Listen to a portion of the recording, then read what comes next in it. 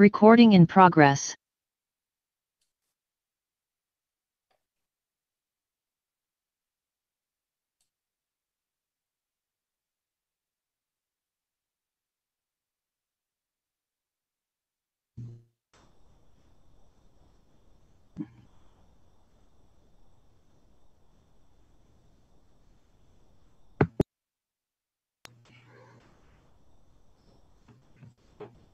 Good morning. The 132nd meeting of the Presbytery of Western North Carolina will now come to order. I am going to convene us with a prayer of invocation, if you will join me. Gracious God, thank you for the faithful servants gathered in this meeting. Where would we go? Give us wisdom to walk the path before us. I have to go out and come back in, I guess. What does it say As up we in work the top left together corner? to fulfill.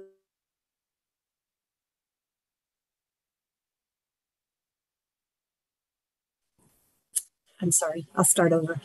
Gracious God, thank you for the faithful servants gathered today in this meeting. Give us wisdom to walk the path set before us. As we work together to fulfill your purpose, we commit to walk in grace, humility, and truth. In Jesus' name, amen. Good morning. I'll try to speak up. Can you all hear me better? I'm glad to be with you this morning, and I'm going to start with our land acknowledgement. The General Council has adopted a motion that we begin our meetings with an acknowledgement of some of the traditional native inhabitants of the land in which we live and minister.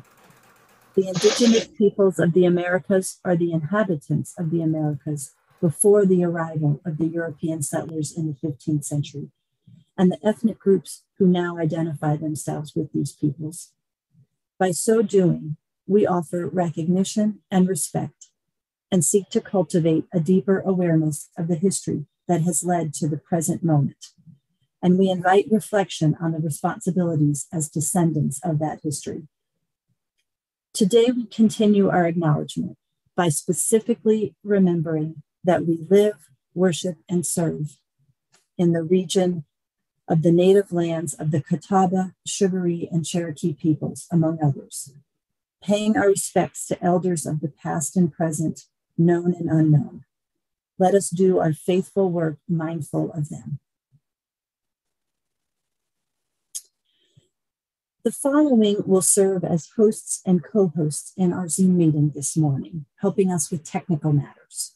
Marie Palacios, John P., Bob Forsyth, and Cam Murchison. And we thank them for doing this for us.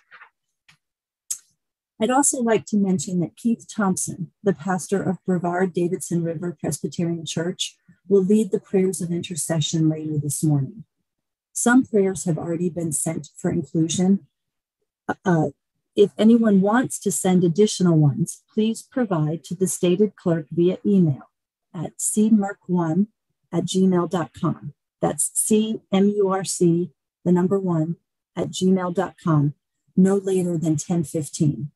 You can also send a chat directly through the Zoom feature to Cam.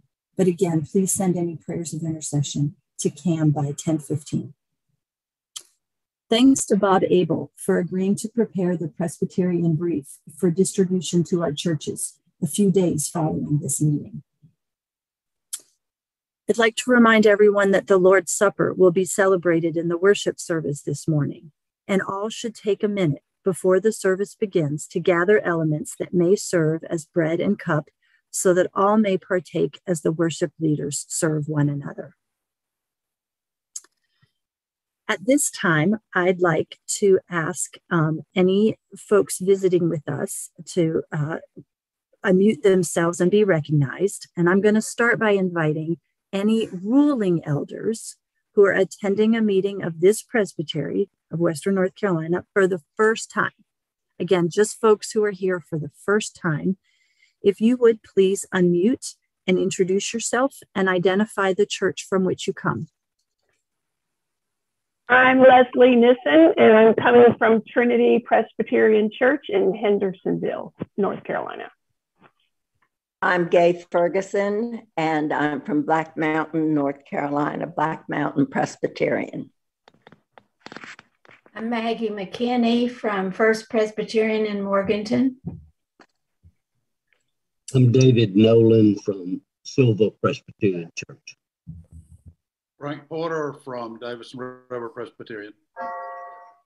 I'm Martha Sutton from Grace Covenant Presbyterian in Asheville. Jeannie Harden from Mills River Presbyterian Church in Mills River. I'm Marie Cook from Crossnor Presbyterian in Crossnor, North Carolina. Steve Culp from Trinity Presbyterian, Hendersonville. Mickey Margot, First Presbyterian Church, Asheville. Ed Terry McDaniel.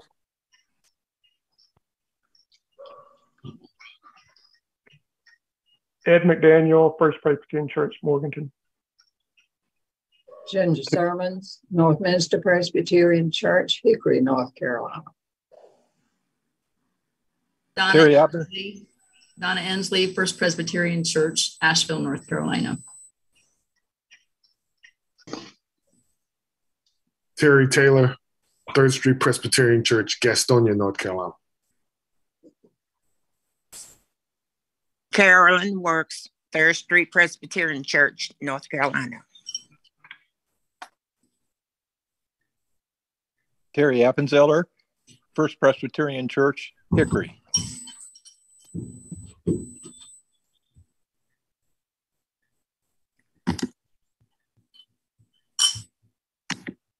Thank you all. We're glad that you are with us. Next, I invite any corresponding members. These are visitors who are part of another presbytery or synod or other entity of the PCUSA. If any are among us, would you please unmute and introduce yourself and indicate from which council or entity of the Presbyterian Church you come from? Hi, my name is Richard Floyd. I'm coming from Greater Atlanta Presbytery.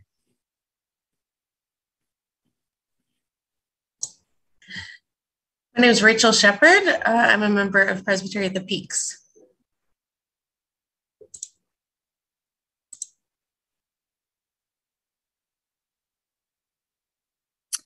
Welcome. We're glad you're with us. At this time, I'm going to ask our stated clerk to provide us with a brief orientation for our meeting.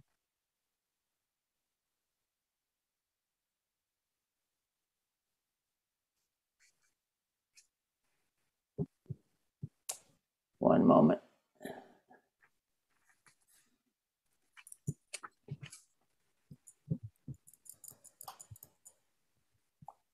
I'll do that better if I'm unmuted, correct? The host will keep all of us muted except when we're called upon to speak. The orientation is fairly simple for the day. Anyone who is preparing to speak, including myself, must first unmute themselves. Should the need for a counted vote arise during the meeting, we'll provide specific instruction for that at the time the vote is needed, rather than taking time to do that now. On a computer or a mobile device, you will need to raise your hand for recognition in this meeting from time to time.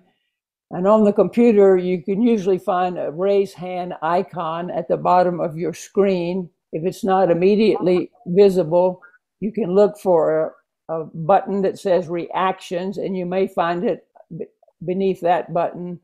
Alternatively, you can look on the participants list and see if it gives you an opportunity to raise your hand.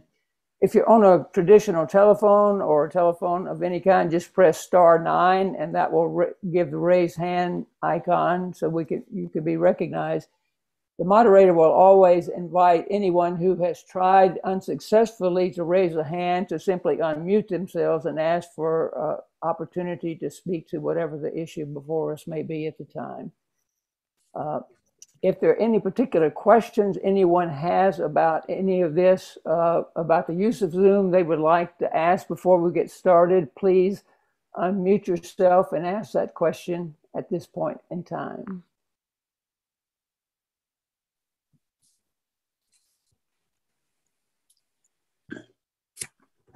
Aye. Go ahead. I'm Ron Keebler. I'm asking a question. I'm not sure if this is the right venue to bring it up. I put a question in chat. The First Presbyterian Church of Hendersonville is not listed on attachment 1 and 2, pages 14 and 17, among all the other Presbyterian churches, and I was curious why not? Let me take a quick look at that with you, if I can. What pages did you say it was on? Pages 14 and 17, so that'd be attachment 1 and attachment 2. You have Hendersonville Church, but we are a First Presbyterian Church of Hendersonville. Yeah, Ron, these are terms of call reports, I believe. Is that correct? And if a church isn't listed, it simply means that we haven't received a report. And in this case, most of these reports pertain to installed pastors rather than stated pastors, which you've had it at First Church Hendersonville. So that probably explains the absence. But it's not a complete report, and other reports will be anticipated before the end by the next meeting. So it should be caught up by that point in time. Thank you.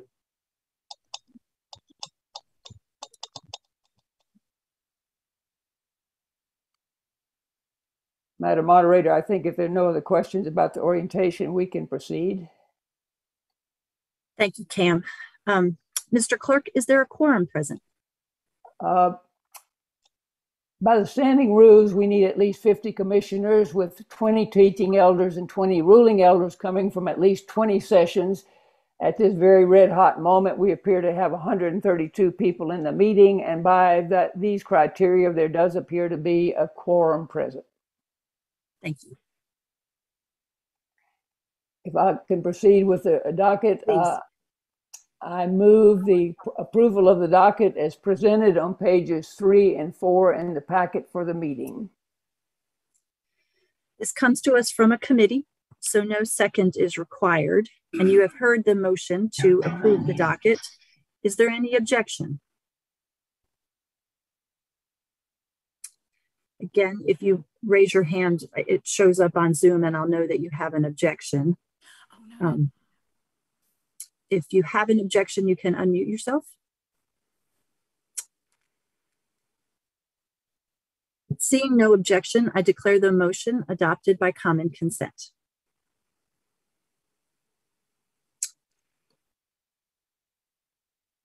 Cam, are we ready to proceed to the consent agenda? We indeed are, and I will move the consent agenda on behalf of General Counsel as presented on pages 10 through 11 of the packet for this meeting. Again, the consent agenda is on pages 10 to 11. This recommendation, the motion to approve comes to us from a committee. No second is required. You have heard the motion. It's on your screen. Does anyone wish to remove any item from the consent agenda?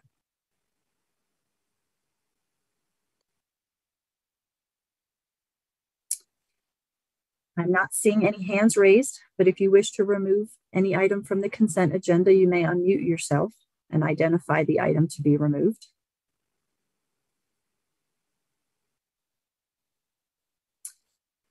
I am not seeing any suggestion that any items be removed, and so the consent agenda is before you in its entirety. Is there any objection to the motion to approve the consent agenda?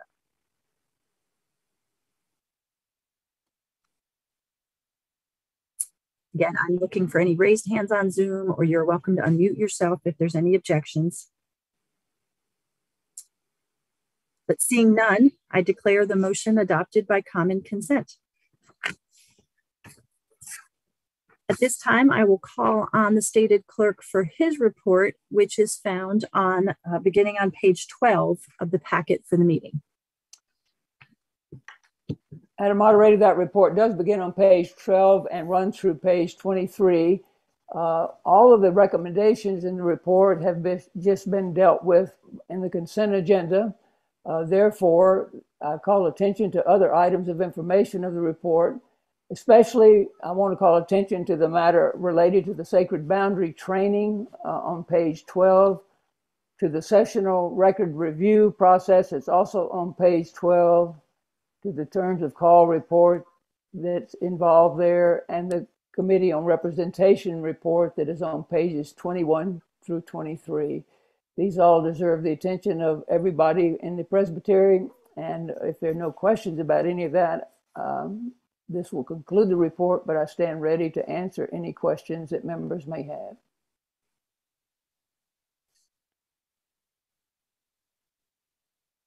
There's a lot of good information in these reports, and we thank Cam for pulling them together. I'm not seeing any questions for Cam. I would also call your attention to 5 reports that were submitted for information with your packets. And I again encourage you to read these carefully so that you can be fully informed about the work of the Presbytery. These are reports submitted for information. There's one from the Missions Committee about the good work they are doing, another from the Peace and Justice Committee. There's a report from the Finance Committee, a report from the Building Hope Committee, and then there are reports from the commissioners who attended the 225th General Assembly. And so I commend those reports to you. At this time, I'm going to invite us to move to worship. We have a service prepared by John P. He's the commissioned pastor of Robinson Memorial Presbyterian Church in Gastonia. I'll remind you all to have your gathered elements to be used for communion this morning. And I would also point you to the order of worship, which is on page 9 of your packet. As we participate in worship, the hymns and the prayers and the responses will be displayed on your screen. Last, I ask that everyone be sure they are muted as we join together in worship. Let us worship God.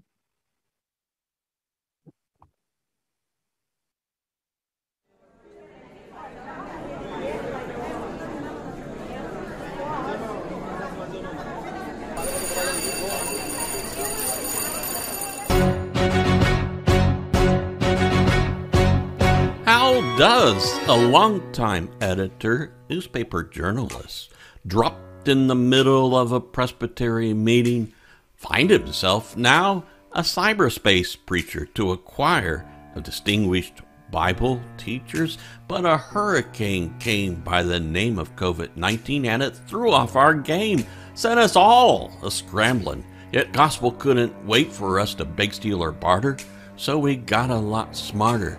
Now each a self-starter. We busted out cameras connected to the net, reached out with computers, found a new outlet. Holy Spirit pushed us to be better, reminding us Paul did it all in a letter. So then a call came asking for me by name. I think they must have hit the bottom of the drain. What words can I offer? Don't let me down, brain. I'm not Lin-Manuel Miranda or even Mark Twain. Then I remember from where the first 12 came, fishermen, tax collectors, men of no fame, touched by the Spirit, no reason for shame, commissioned for a season, we've a gospel to proclaim. No, I'm not Alexander Hamilton. I'm what you might call a CRE. A million sermons I've yet to give. So if you hate this one, remember, we forgive. Oh, hi there. That's enough of that. I reached, if not overreached, my limit. And I'm guessing your limit too. Since 1929, the face on our $10 bills has been Alexander Hamilton, the nation's first Secretary of the Treasury. A few years back, officials announced plans to replace Hamilton with a yet-to-be-named historical figure. Any such talk faded into the background after the musical play Hamilton exploded on the scene. capturing the hearts of theater goers and music lovers around the country. Beyond Hamilton's duel with Aaron Burr, I dare say most Americans had no idea who Hamilton really was, or the details of his story. They rather do now. The final number of the musical Hamilton is titled, "Who Lives, Who Dies, Who Tells Your Story?" posing the question of, when we die, who will remember us? We won't be in control of that. And when you're gone, who remembers your name? Who keeps your flame? Who tells your story? Alexander Hamilton, you could say, remains on the $10 bill because his story was powerfully told. Not in a classroom lecture, but on a stage and with a beat. Fewer people each year populate our church pews. Fewer people hear the story of the triune God. Fewer people know the stories found in the Bible, and I dare say fewer understand the context of those stories. Who lives? Who dies? Who tells your story? The story of the world changed in 2020 courtesy of a tiny virus. We did the unthinkable. We shuttered churches for a time. The world was turned upside down. What did we learn, if anything? Have we changed? Not the story, but how we tell it to the rising number of people who've never heard it. So, later on in this service, we'll be talking about who tells the story. Wait for it, because you're in the Zoom room where it will happen. Grace and peace to you from our Lord Jesus Christ. Welcome to the worship service for the July 30th, 2022 meeting of the Presbytery of Western North Carolina. This is coming to you from Robinson Memorial Presbyterian Church in Gastonia. I am humbled by the invitation to lead our worship service today. Music will be provided by Robinson's musical director, Ashley Burke, but she'll only be providing the accompaniment. We invite you to provide the singing part. The lyrics will appear at the bottom of your screen, so no excuses for failing to sing along. We'll have our eyes on you. It's one of the side benefits of being a co-host for these Zoom meetings. You can see everything going on. That includes you, Mark Stanley. Our eyes are on you. Following confession, the service will pause briefly when you will be invited to pass the peace among each other in a glorious cacophony of sharing. As you undoubtedly already know, we will be celebrating the sacrament of communion. We invite you to participate, so hopefully you have already prepared your own elements so that you don't miss a minute of this meeting.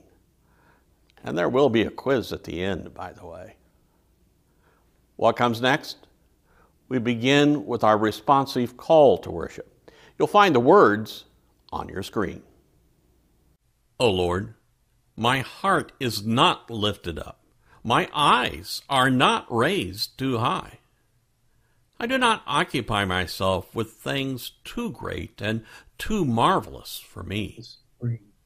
But I have calmed and quieted my soul, like a weaned child with its mother. My soul is like the weaned child that is with me. O Israel, hope in the Lord from this time on and forevermore. Let us worship God. Our opening hymn for this service is titled, My faith looks up to thee.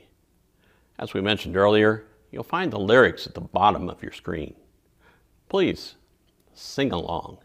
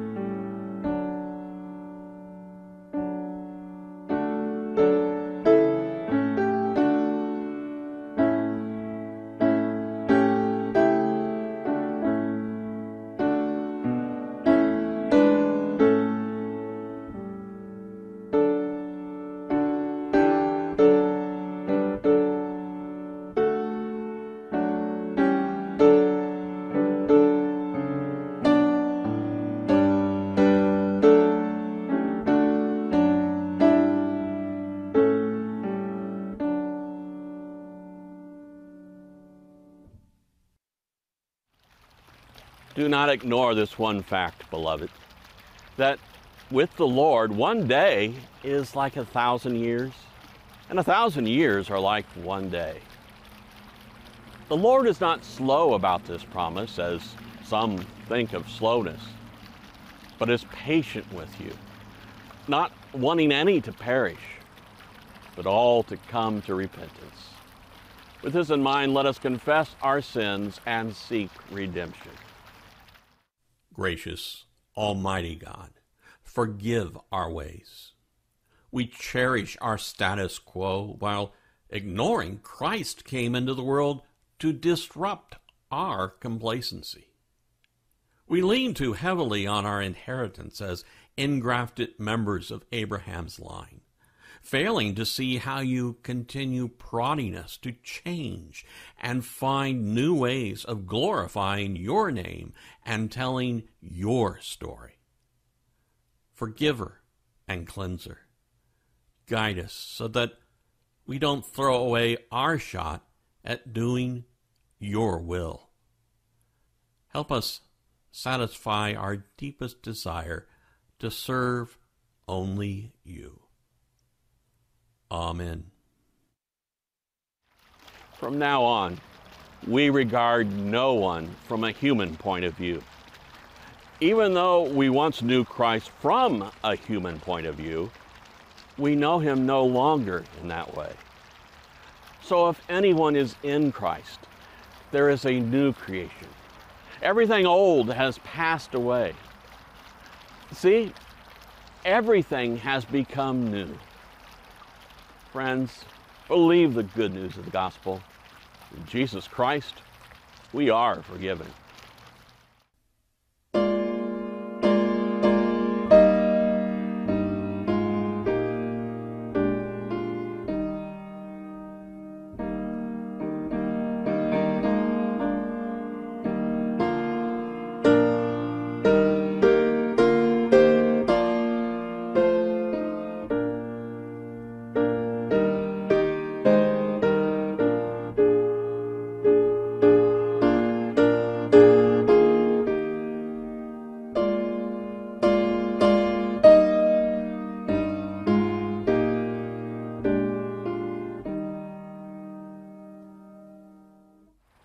Now, we pause. We unmute ourselves and pass the peace of Christ to each other. The peace of Christ be with you. And also with you. Also with you. Also with you. Also with you. Also with you. And also with you. Peace, peace. Peace. Peace to everyone. Peace to y'all. May the grace of Christ be with us all.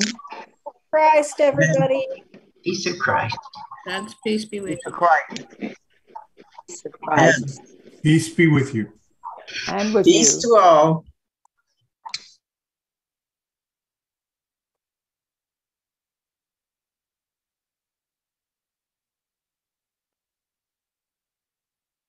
Our hearts with the peace of Christ. Grant us, Lord, open hearts and minds to hear and discern your word for us today.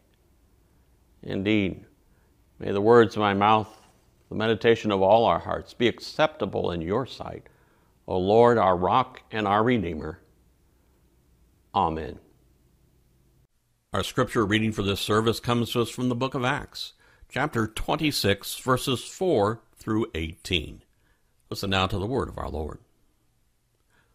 All the Jews know my way of life from youth, a life spent from the beginning among my own people and in Jerusalem. They have known for a long time, if they are willing to testify, that I have belonged to the strictest sect of our religion and lived as a Pharisee.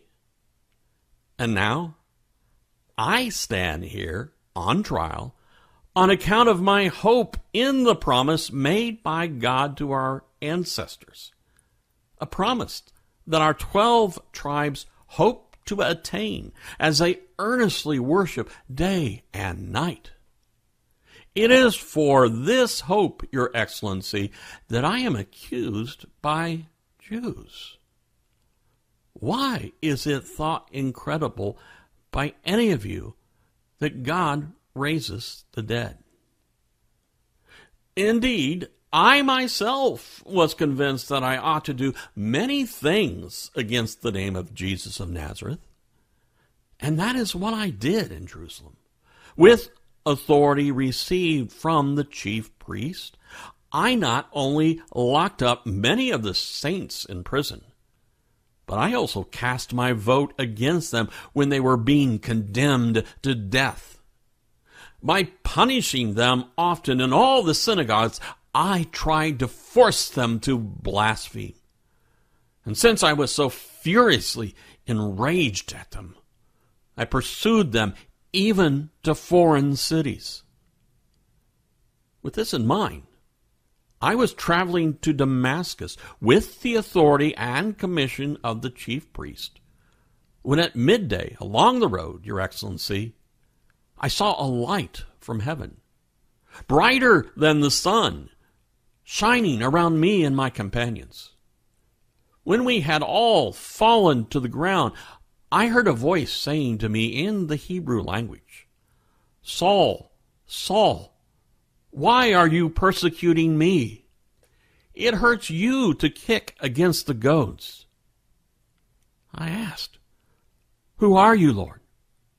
The Lord answered, "I am Jesus, whom you are persecuting.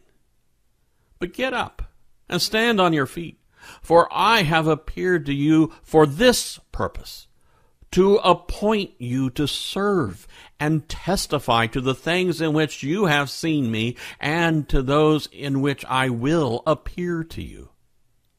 I will rescue you from your people and from the Gentiles, to whom I am sending you, to open their eyes, so that they may turn from darkness to light, and from the power of Satan to God, so that they may receive forgiveness of sins and a place among those who are sanctified by faith in me."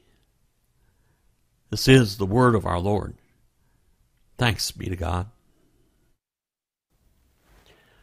Many years ago, while attending my first editors meeting for the newspaper chain I worked for, the executive editor of our largest paper remarked that unlike General Electric, which proudly proclaimed it brought good things to life, newspapers, by necessity, brought bad things to light. I think few people actually like reading about crime, government corruption, business and economic woes, pandemics, or about the family burned out of their home on Christmas Day. All bad news. Yet that was part of our mission, to truthfully cover and report on bad things. Why don't you ever report on good things? I heard that question more than once in my career. The truth is, many, if not most journalists, tire of covering bad news. And attacks on reporters seem to be getting steadily louder. But without dedicated journalists, who would tell the stories? Bad news is unwanted. Bad news makes some people angry. Bad news upsets the status quo. So why not kill the messenger, so to speak? That'll stop the bad news. Yet, one person's bad news is another's good news, and vice versa. The Apostle Paul had once sought to snuff out the good news, persecuting the reporters who dared share the gospel with others. Of course, they weren't called reporters. They were witnesses, proclaimers of a story about a convicted, executed blasphemer who they claimed had been brought back to life by the Almighty. Nonsense, the powerful people in Jerusalem said. Fake news never happened. Their way of life was being threatened by this so-called good news. Their control over the message heard by the people was being challenged. Bad news indeed. In our reading today, Paul is in the proverbial hot seat, facing Roman judgment for spreading the same good news he had earlier sought to squelch. For more than 20 years, he had been traveling, telling the story of Christ to anyone who would listen. This is good news. God came into the world to be with us for a time, was crucified, and then resurrected, paving the way for those with faith in God to join him in the resurrection. We have received an undeserved gift of grace. We are no longer prisoners of sin. Paul had been relentlessly telling this story, speaking and writing as if he was running out of time. Our text finds Paul telling this story to a new audience, specifically King Herod Agrippa II. Paul had been in Roman custody for a good while now in Caesarea, with the new Roman governor Festus unsure what to do with him. Festus was supposed to send him off to Caesar in Rome, but had no idea what charges to assign against him. He hoped Agrippa would have some idea of what the crime might be, having been around the Jewish people for much longer than he.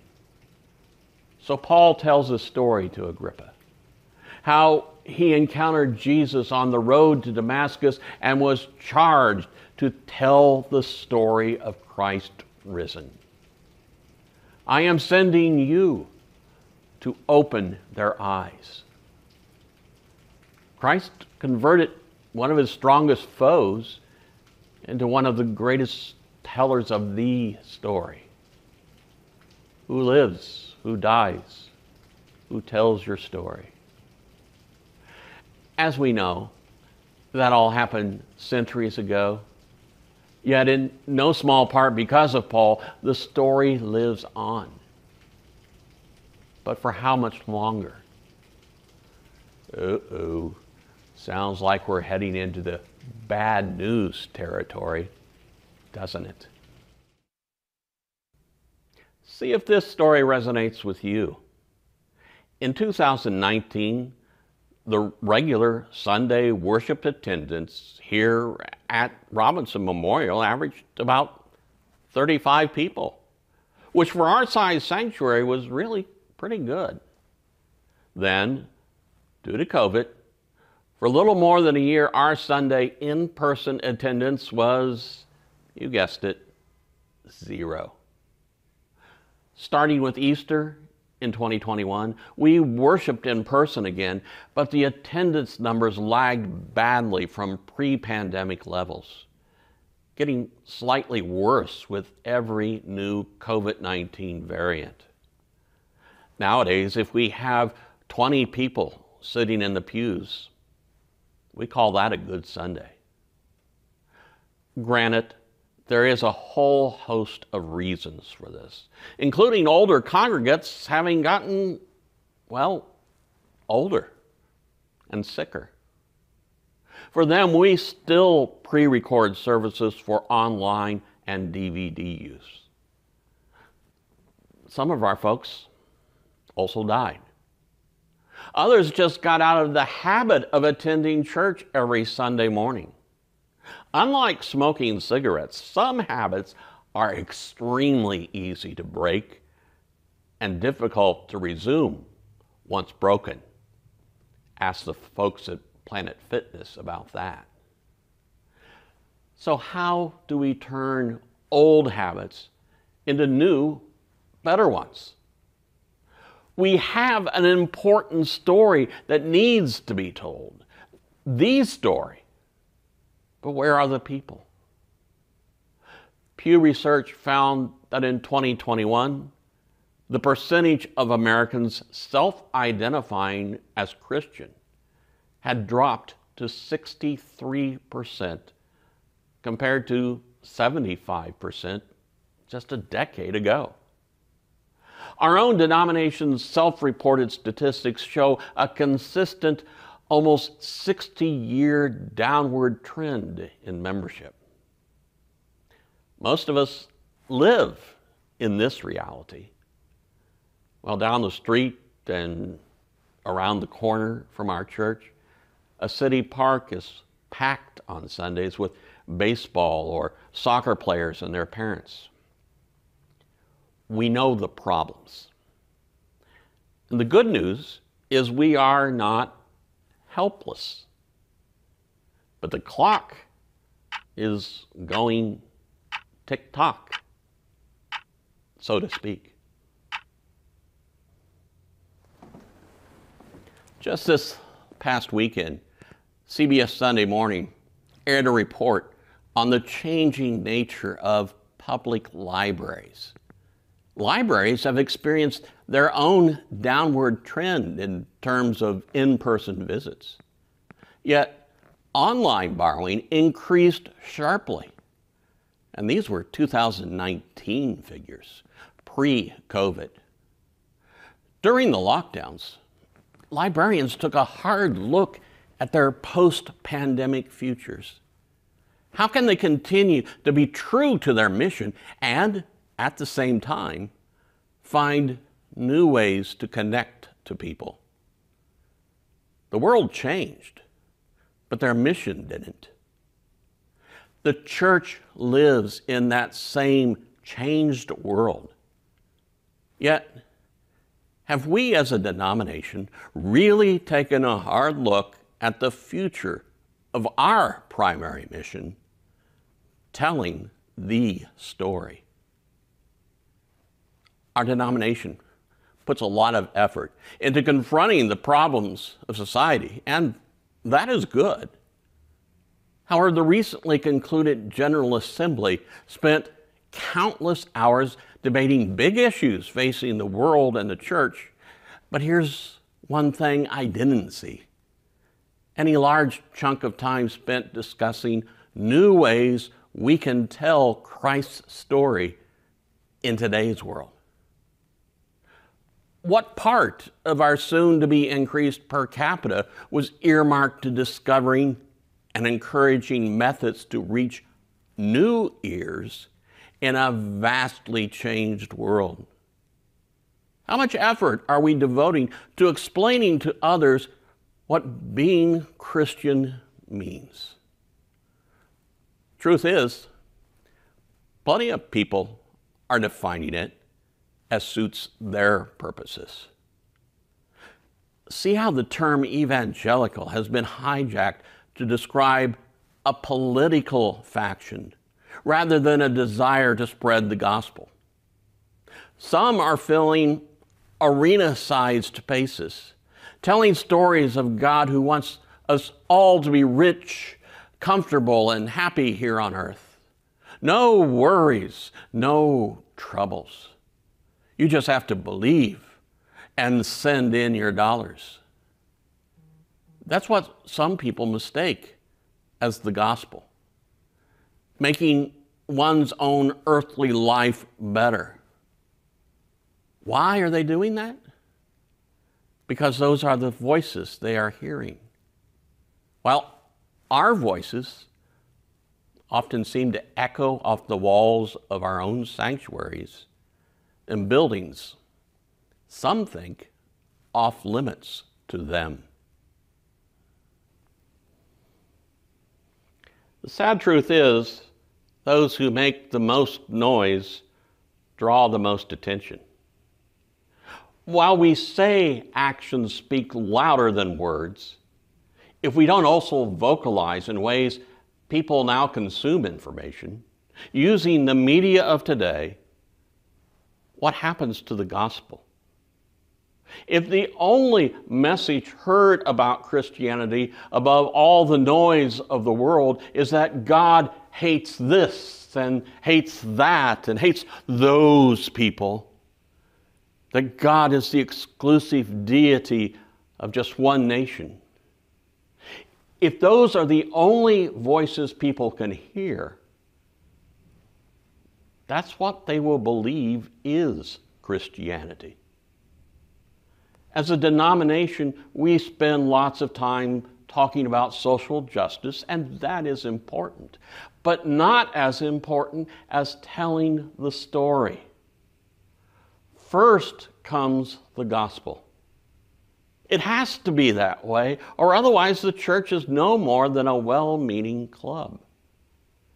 When the people of Capernaum begged Jesus to stay and do more miracles, he said, "No, I must proclaim the good news of the kingdom of God to other cities also, for I was sent for this purpose." First, tell the story. Then do good works. So in my mind, we must reimagine the ways we tell it for today's audiences outside our church walls. If we don't, how can we expect people to know the Christ we do? In the absence of a clear, strong voice, others will fill the void. Who lives, who dies, who tells the story? As the average age of our church continues to rise, who will tell the story? What path we choose now matters. COVID changed the world. Is that a good or a bad thing? Maybe it is the wake-up call we needed. The push of the Holy Spirit to be less the frozen chosen and more those chosen to share the story in new, if not bold ways. After all, if we don't tell it, as Paul well knew, you can be sure someone will tell a different story. Job number one, tell the story, the gospel. Reach out in ways we never anticipated. Will it be enough? Will the world ever be satisfied? That's where faith comes in, followed by action. Who lives? Who dies? Who will tell the story? Let's not throw away our shot. In the name of the Father, and of the Son, and of the Holy Spirit. Amen. In communion, we remember the story of the night Jesus broke bread and drank wine with his disciples. But we know communion is so much more. In this sacrament, we remember the new covenant Christ made with us. We invite the Holy Spirit to fill us anew as we partake of the elements from wherever we may be right now, and look forward to that day when we gather with all the saints at the one table. How true the words we regularly say at communion, that they will come from north and south and east and west to take their places at the table. So I wonder how differently we might hear those words if we just added in one word after each direction. Hemisphere, North Hemisphere, South Hemisphere, East Hemisphere, and West Hemisphere. It might remind us that the story we have to tell is for all the world, all the people. According to Luke, when our risen Lord was at table with his disciples, he took the bread and blessed and broke it and gave it to them. Then their eyes were opened and they recognized him. We pray for open eyes as we give thanks to Almighty God. The Lord be with you and also with you. Lift up your hearts. We lift them up to the Lord. Let us give thanks to the Lord our God. It is right to give our thanks and praise. Blessed are you, strong and faithful God. All your works, the height and the depth, echo the silent music of your praise. In the beginning, your word summoned light. Night withdrew and creation dawned. As ages passed unseen, waters gathered on the face of the earth and life appeared. When the times at last had ripened and the earth grown full in abundance, you created in your image mankind, the stewards of all creation. You gave us breath and speech, that all the living might find a voice to sing your praise and to celebrate the creation you call good. When our disobedience took us far from you, you did not abandon us to the power of death. In your mercy, you came to our help, so that in seeking you, we might find you. Again and again, you called us into covenant with you. And through the prophets, you taught us to hope for salvation. Almighty God, you loved the world so much that in the fullness of time, you sent your only Son to be our Savior. Incarnate by the Holy Spirit, born of the Virgin Mary, he lived as one of us, yet without sin. To the poor, he proclaimed the good news of salvation. To prisoners, freedom. To the sorrowful, joy. To fulfill your purpose, he gave himself up to death, and rising from the grave, destroyed death and made the whole creation new. And that we might live no longer for ourselves, but for him who died and rose for us, God sent the Holy Spirit, God's first gift for those who believe, to complete God's work in the world and to bring to fulfillment the sanctification of all. By the Holy Spirit, you lead us into all truth and give us power to proclaim your gospel to the nations and to serve you as your priestly people. Lord, we pray that in your goodness and mercy, your Holy Spirit may descend upon us and upon these gifts, sanctifying them and showing them to be holy gifts for your holy people, the bread of life and the cup of salvation, the body and blood of your Son, Jesus Christ. Grant that all who share this bread and this cup may become one body and one spirit, a living sacrifice in Christ to the praise of your name. Through Christ, with Christ, and in Christ, all honor and glory are yours, Almighty God and Father, in the unity of the Holy Spirit, forever and ever. And we pray together the words you taught us. Our Father, who art in heaven, hallowed be thy name.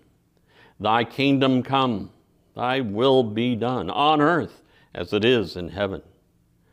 Give us this day our daily bread, and forgive us our debts as we forgive our debtors. And lead us not into temptation, but deliver us from evil. For thine is the kingdom, and the power, and the glory forever. Amen. The Lord Jesus, on the night of his rest, took bread, and after giving thanks to God, he broke it and gave it to his disciples, saying, "Take, eat. This is my body given for you. Do this in remembrance of me." In the same way, he took the cup.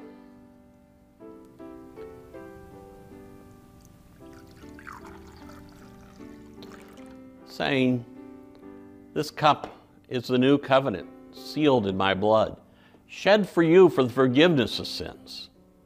Whenever you drink of it, do this in remembrance of me." Every time you eat this bread and drink this cup, you proclaim the saving death of the risen Lord until he comes. The gifts of God for the people of God.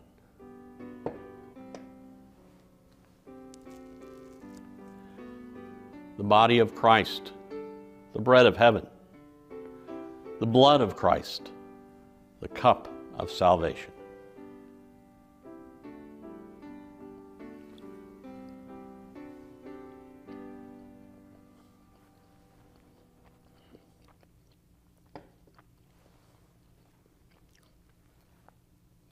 Let us pray. Eternal God, we give you thanks for this holy mystery in which you have given yourself to us. Grant that we may go into the world in the strength of your Spirit, to give ourselves for others in the name of Jesus Christ our Lord. Amen. For our closing hymn, won't you join along in singing, "Open My Eyes That I May See"? Hey, question. Still preaching? Really?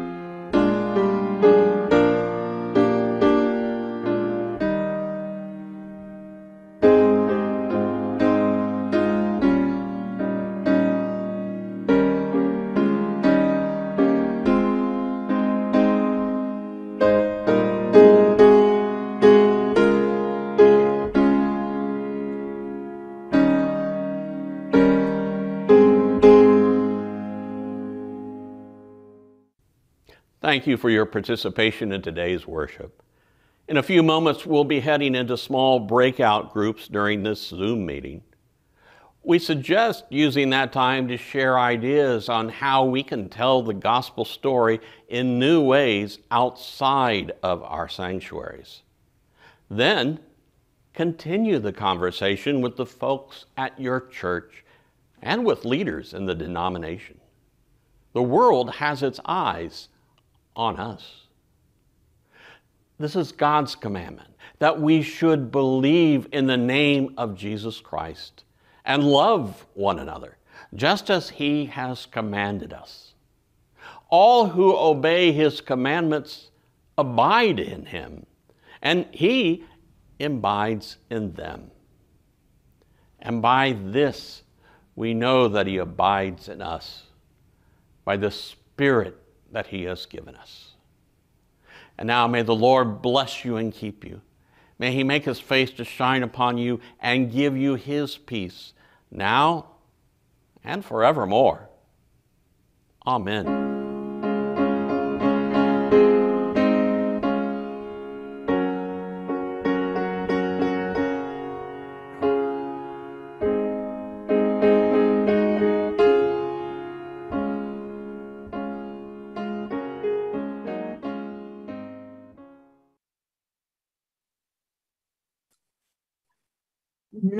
Many thanks to John P. for that fabulous worship service. And thanks also to the musician Ashley Burke. We are grateful for the word you shared with us today. Before we move into breakout rooms, I want to circle back. There may have been someone who had a question during the discussion of the consent agenda. I just want to acknowledge technology can be a little challenging, and someone may have raised their hand and had a question and I didn't call on them. If you had a question about the consent agenda you still wish to ask, I invite you to unmute yourself.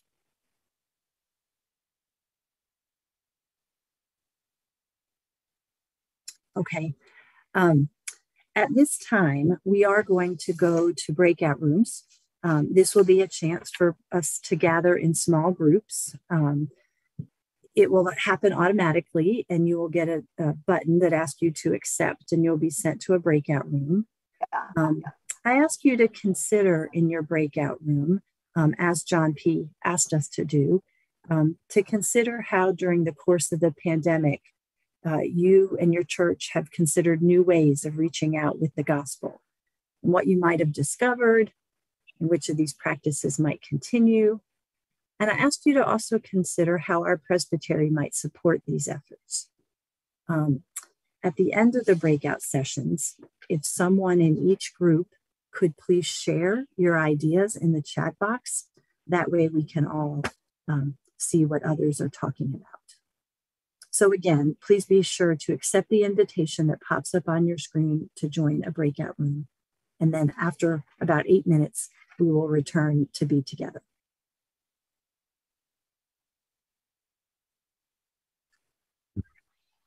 We'll take about 30 seconds to get us into the breakout rooms, if you'll bear with me. Thanks, Marie.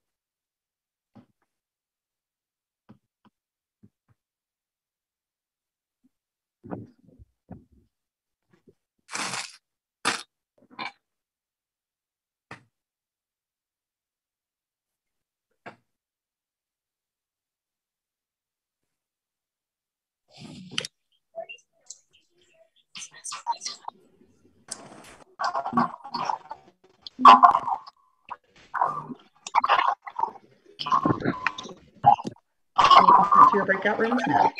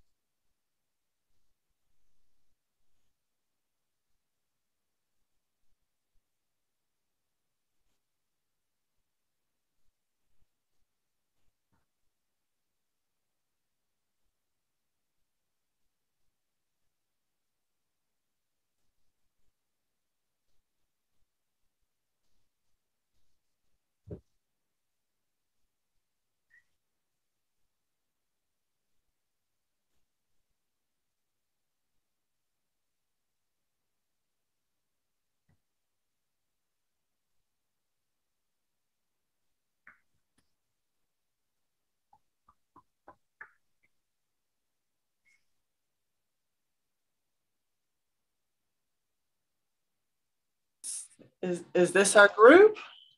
Looks like it. This is a small group. Good morning, neighbor. Good morning. How are you, Jenny? Hey, doing well. Looks like we're getting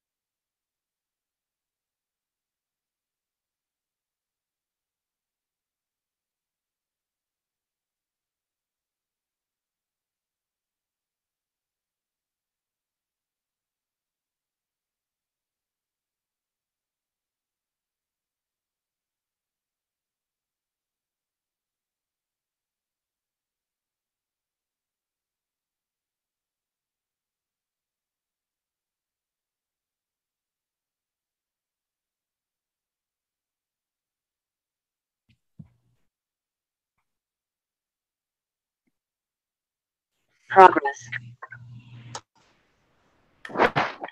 But you're, you,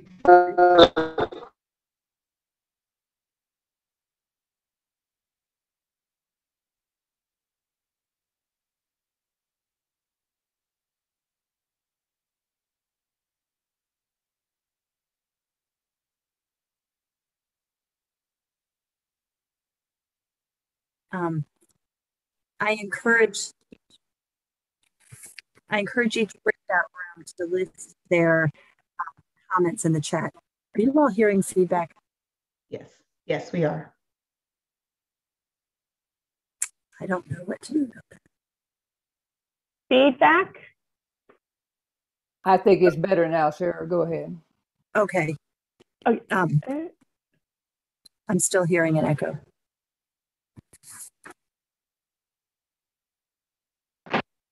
Sarah, I believe you're showing something needs to be shut down. Yeah, the live stream probably needs. Micah might be able to help us with that. Yeah, I don't know how to. I mean, they're nice. Okay. Then we're going to leave those. Yeah, I'm just going to break this. I just have one screen up. It's not you, Sarah. It's the system. Don't worry about it.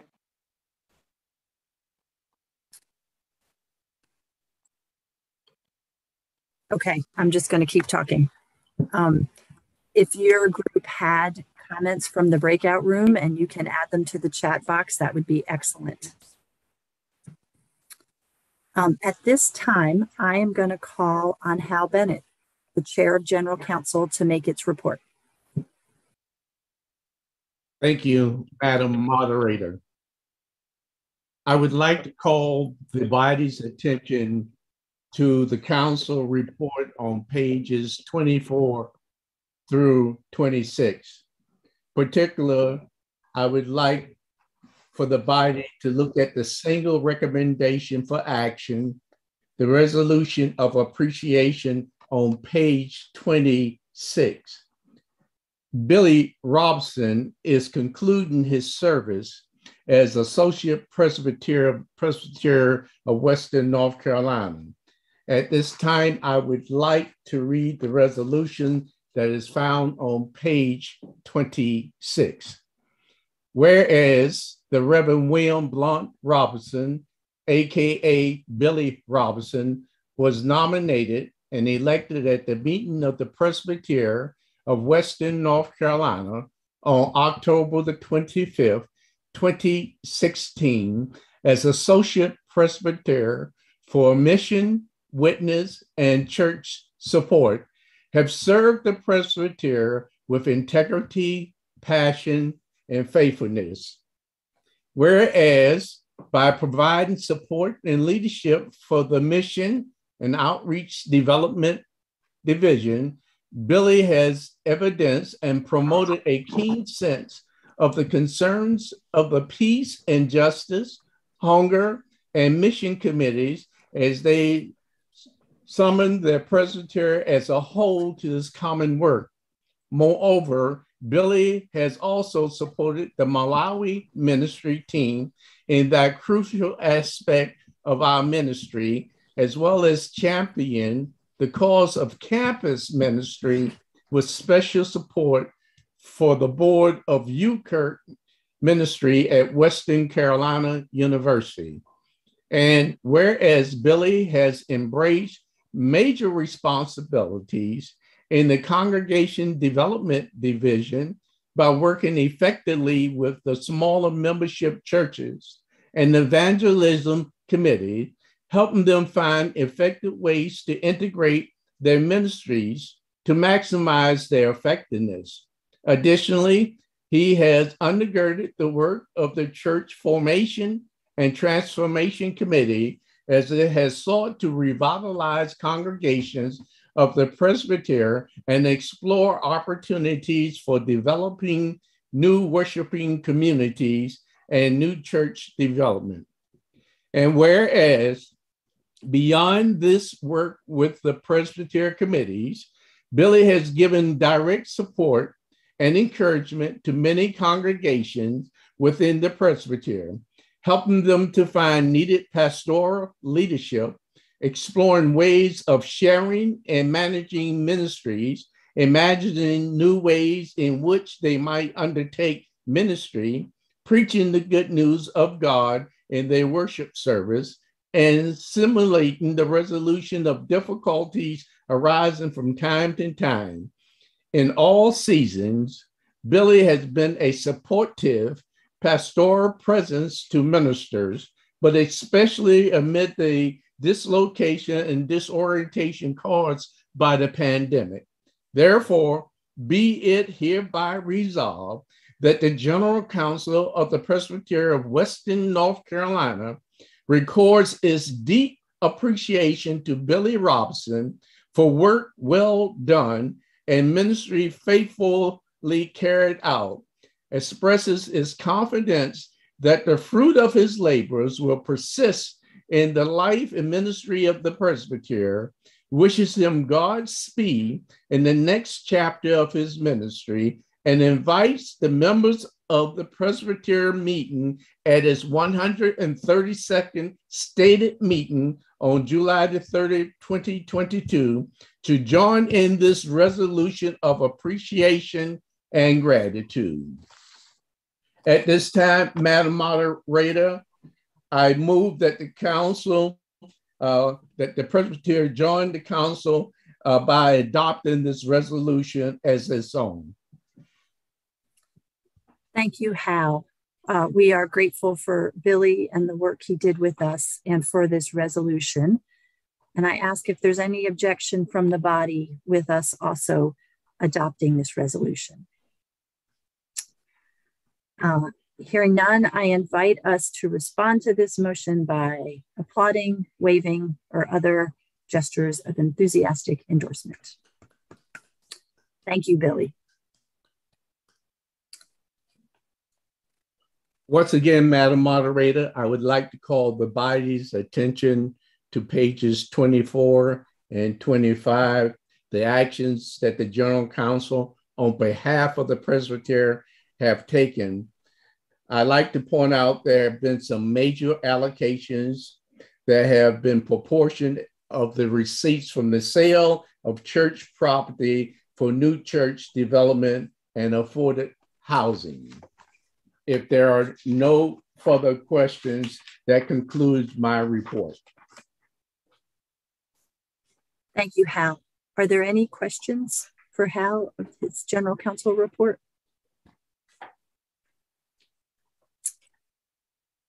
At this time, then, I'm going to move us on to a discussion, a report from the Guatemala Partnership. And I call on Marie Palacios and Kevin Frederick to make the report for the Guatemala Partnership. Buenos dias. Good morning, all. We have another person who will be joining us in this report today, and that will be Pastor Ellen Dozier. And we just are excited to be able to share a little bit about the Guatemala Partnership with you here today. So here's what we're going to share in a few minutes: a snapshot of the PWNC Guatemala Partnership, updates about a few special projects. We're going to share a few highlights from our May 2022 trip to Guatemala, and then some upcoming trips and engagement opportunities. I know that we probably won't have time on the docket for us to address individual questions. If we do, we'll certainly open the floor. But I invite you to enter any questions that hit your brain as we're going through today's information. Type it into the chat box, and someone from the Guatemala Partnership team will respond to you within this coming week. So again, if you have a question or you want to make a comment, please put those in the chat box. We will be looking for those and we'll respond accordingly. So one important thing to know is that we are celebrating 28 years of partnership in Guatemala, and we're looking ahead towards that 30-year milestone. And during the past almost 3 decades, we've seen thousands of children succeeding in school thanks to our scholarship and education programs. Thousands of community members are healthier as a result of stove projects, filter projects, anti-parasitic nutrition clinics, all kinds of things there. We know that there are dozens of equipped pastors, lay pastors, and church leaders thanks to the support of theological education and through the partnership. Hundreds of more stable families thanks to programs like Microloan and Men in the Mirror, and thousands of lives transformed and enriched in both of North Carolina and Guatemala. So if you see or talk to anyone who's been to Guatemala, whether it be through a sister church visit or one of our delegation trips, or for any other reason, you probably know that we tend to leave a part of our heart in Guatemala. If you have questions specifically about the partnership or the norms, I invite you to check out the Presbytery of Western North Carolina's website. You will see on the screen the information to access our manual, our guidebook. If you don't remember this or you don't have time to jot it down, don't worry. All you have to do is go to Presbytery Western North Carolina webpage and look for the Guatemala Partnership section. And there's going to be a huge kind of banner on the top of that screen that allows you to download our handbook to the partnership. We're in the process of updating that for 2023, but the information in there should still be current, relevant, and if you have any questions, there's contact information in that booklet as well. You're going to hear today from Pastor Kevin Frederick and Pastor Ellen Dozier, but since we're not going to have a formal health report, I just wanted to share a few updates from the health projects. Year to date, we've installed 25 fuel-efficient stoves in Sur Occidente and have 25 more under construction thanks to our partnerships down there. The need for these fuel-efficient stoves far outweighs the support we've been able to offer.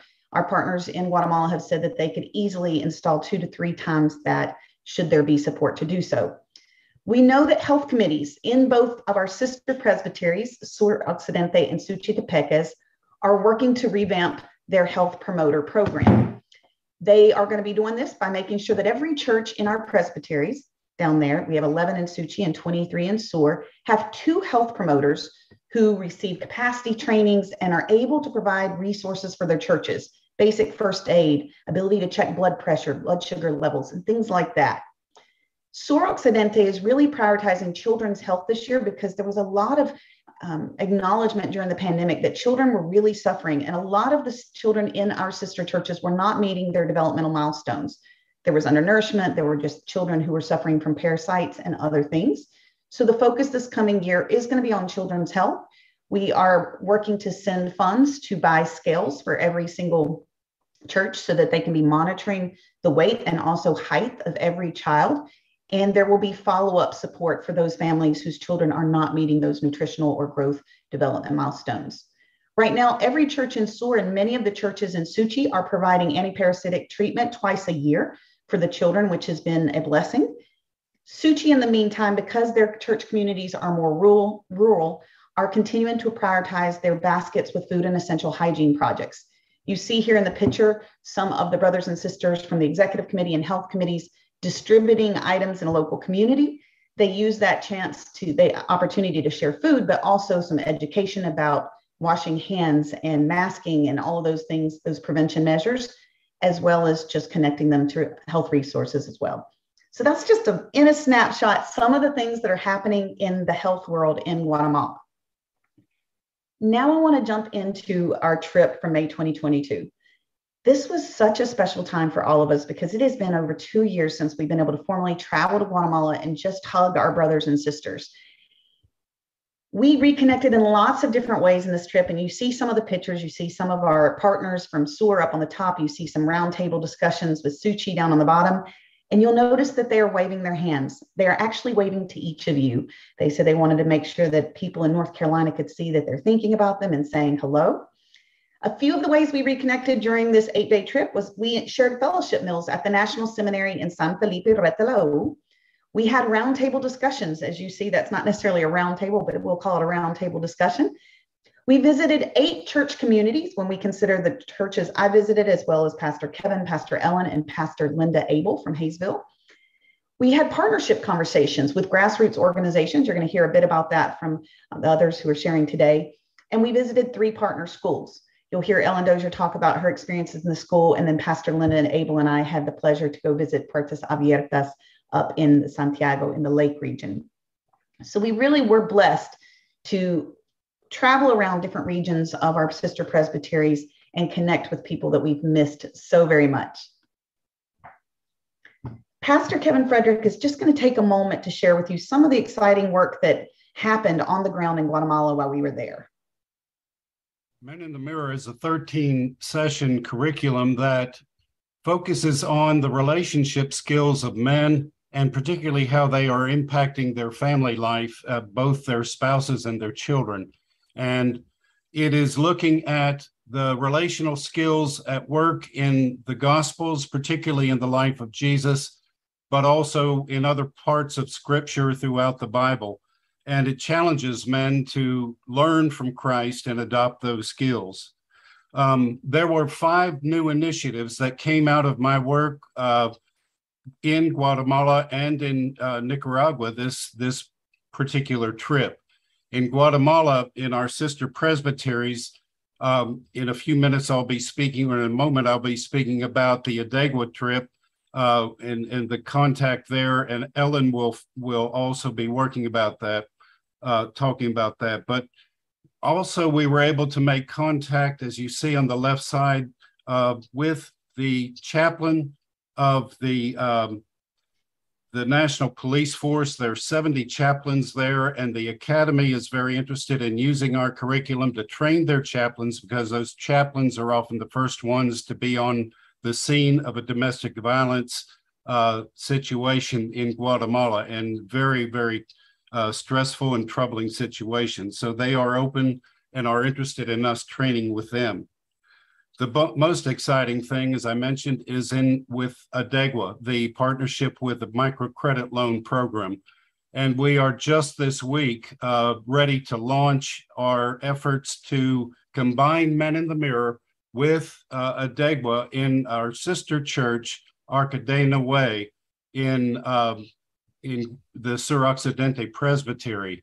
And we are hoping to we are starting that this coming week, and we'll be training with the educational materials this fall, and following through with our partnership with microcredit loans.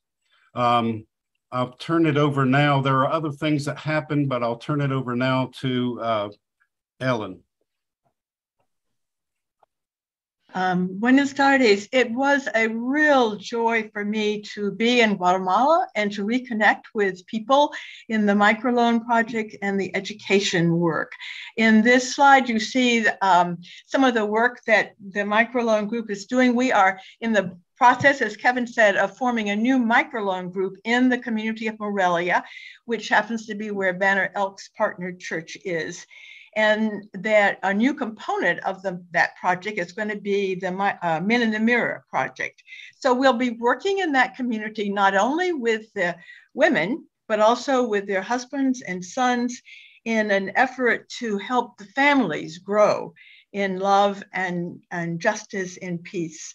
I was able to visit in Morelia. You see this slide there of the Adegua staff, and I'm there as well. Sharing some words of greeting from all of you. The slide that's on the left-hand corner is I'm in Guatemala City with the 3 Adegua staff people, Flora and Reina and Mildred. And I really like the slide because I think it reflects the joy of being together and of working together. And that really is so essential to the partnership. We had traveled to Guatemala City so that we could meet with the SEDEFCA staff, who also work with women. And the 2 organizations are trying to have some collaborative work together. And then I was able to visit 2 of the 2 public schools where for about 9 years, we have shared books with these schools, as well as providing workshops for the teachers so that they can learn new ways of encouraging the children to really love reading and experience that. Every morning in the schools, they have 30 minutes of reading, and that could be either silent reading, or the teacher reads to them, or they read a book and answer questions about it. Linda Abel and I went to the school in Santa Lucia, and that they had this wonderful fiesta for us. You can see some pictures of that. They were thanking us for the books and for the workshops. And it was really overwhelming. The gifts they gave us, the words of thanks, but these were not gifts just for us. These were gifts and words of appreciation and thanks from the teachers, the administrators, the parents, and the children for all of you. We really accepted those words and gifts on your behalf. I think these two parts of our partnership, the microloan and the education, particularly represent the body of Christ alive and at work in this earth, on this world. I believe that we in this way are telling the story. And not only are we telling the story, but we are receiving new understandings of God's story from our brothers and sisters in Guatemala. And all of this work is done across different languages, different cultures, and with distance from one another. And all this work is done always relying on God's guidance. We had no idea how these programs were going to work out when we started, but every step of the way, we have tried to listen to the ways God is leading and directing us. And as we try, with God's help, to bring about a glimpse of the world that God longs for all God's people and for all of creation. The gospel lesson for tomorrow reminds us that life is not found in bigger barns, but the life God wants for us is found in relationships, in bigger and wider and deeper relationships with God's people all around this world. Thank you. Thank you. So as you see, there were 4 of us on this trip, and we spent some time together, and then we all separated into our individual areas of work and ministry. And while Linda and Ellen were visiting sister churches and visiting schools, as the coordinator for the partnership here in Western North Carolina, one of my major jobs is to connect sister churches. And that's a challenge when you look at language barriers. And even with technology, many of these communities have limited access. So I want to share that I was able to travel into one of the most rural areas, which is Escuintla Suchitepeques. And this is where some of our churches here have sister churches. Iglesia Genesaret is on the left. And it was my great privilege to help them sign their covenant and renew a covenant that had lapsed. And then I was able to visit Iglesia Bethesda, sister church with Dallas, and really share and get involved with them. Now, 2 pictures from each church doesn't even do this justice. You can see the balloons, you can see the celebrations. That particular church set off fireworks when I arrived. You saw in Ellen's picture her name on a banner. The welcome was truly red carpet, even though we were in some of the most rural areas of Guatemala. So I encourage you, if you have a sister church, look for ways to connect. And if you would like to travel down with us at a trip, I'll be sharing that information here in a moment. We have several churches in Guatemala who are seeking a sister church, but 2 I went to visit on the May trip. And you'll see this sweetheart of a little boy who gave me this flower. I couldn't bring it on a plane. So we agreed that I would take his picture and I would put it up in my home office so I could remember him since I couldn't bring the plant. And that's Iglesia Montesión in Sur Occidente. They're prayerfully hoping to be matched with the sister church here in the Presbytery, Western North Carolina. And Iglesia Jesús el Agua Viva in Suchitepeques is also, this was a bonfire. The children are raising their hands and saying hello, and they also would love to be matched with the sister church. So if you feel that you would like to explore those conversations, please do reach out and let me know how I can support. So a couple upcoming trips and announcement. I'm going to take a moment. You heard about the work that's happening with Men in the Mirror. You heard mention of Arca de Noé, and that was one of the communities I visited. I have, as Ellen said, a relationship there with a gentleman that you'll see a picture of that I consider my Guatemalan grandfather. And he was in a wheelchair. He could not get around. He broke his hip. So I took my shoes off and we walked 15 minutes through this muddy path so that I can see him. You'll see that picture. But I want you to see just an example of the power of a sister church relationship. One of the biggest misconceptions here in the Presbytery of Western North Carolina is it's a one-way partnership. We just give money and they simply use it up. And it's really not that at all. These are collaborative projects where the leadership comes from the churches there and that we work alongside. And I'm going to ask our tech person to share this brief clip from Arca de Noé Sister Church in Banner Elk. And Barbara Hosbein, who's a great ambassador of the program, is sharing just a few updates, and then we'll be closing out.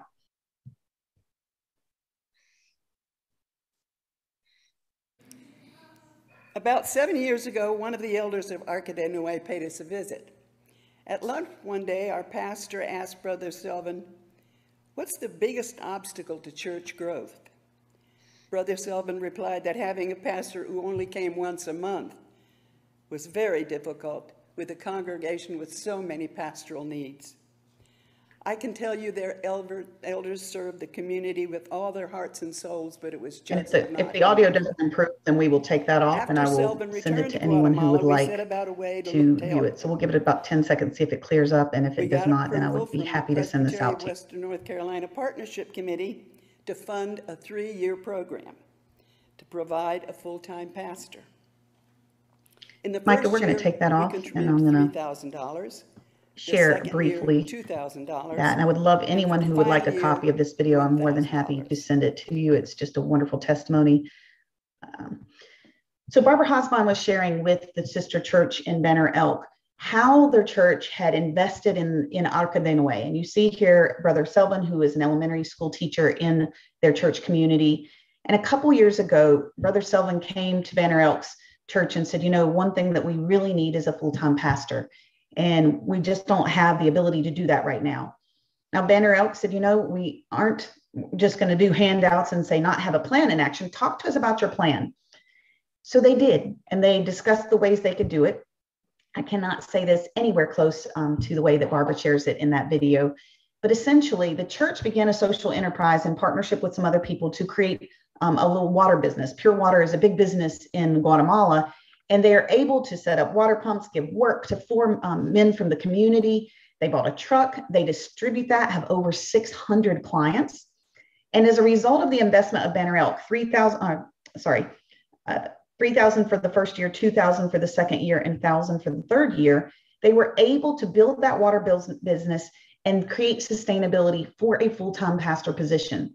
So after 3 years of this pilot program, the sister church in Arca de Noe is no longer dependent on any other outside funds to pay a full-time pastor. They are able to sustain that thanks to the work of the congregation in the community, and they've completed many other projects as well.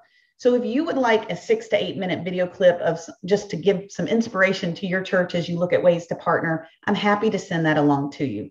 And I regret that the audio quality was just not where we needed it to be today. So a few ways that you can engage: travel to Guatemala. We're going down in December 1st. This is going to be a small group because of just COVID still kind of rearing its head a little bit. So if you're interested, you're going to reach out, pwncguatemala@gmail.com. I have almost a full trip, so there are about 4 slots left. You can volunteer on a subcommittee. And if you want information on that, feel free to reach out. You can join our partnerships leadership team. We prefer those who've either traveled to Guatemala or are interested in travel because the relationships are a big part of this. Serve as an ambassador. Get connected to the work that we're doing and help us share the word in our PWNC churches. Contribute, and finally, contribute to partnerships activities that you're passionate about. Getting a little tongue-tied. So contribute to those partnership activities. We do have another trip going down in February, and that will be our joint partnership meeting after 2 years nearly of being apart. All of our leadership will be joining together. I promised to show you a picture of Brother Francisco. This is my Guatemalan grandfather. And truly, we have spent many a days hiding under nylon tarps in the back of a pickup truck during rainy season, bumping down gravel roads to get church to church. And this gentleman, who is well into his 80s, no matter where I am in Guatemala, even if it's not in his community, he will get in the back of a pickup truck just to see me, to say hello and give me a hug. So since he was bedbound this last time, I was able to pick up some pollo campero, which is like the Kentucky Fried Chicken of Guatemala, and take it to him in his home. And I believe that is the best part about connecting in Guatemala. It's not just about exchange of dollars or even exchange of ideas. It is truly the relationships that we build. So if you'd like to know how you can build those relationships at an individual church level, please reach out to us, and we are happy to respond. Que Dios les bendiga. May God bless you. This concludes our report. Thank you, Marie and Kevin and Ellen.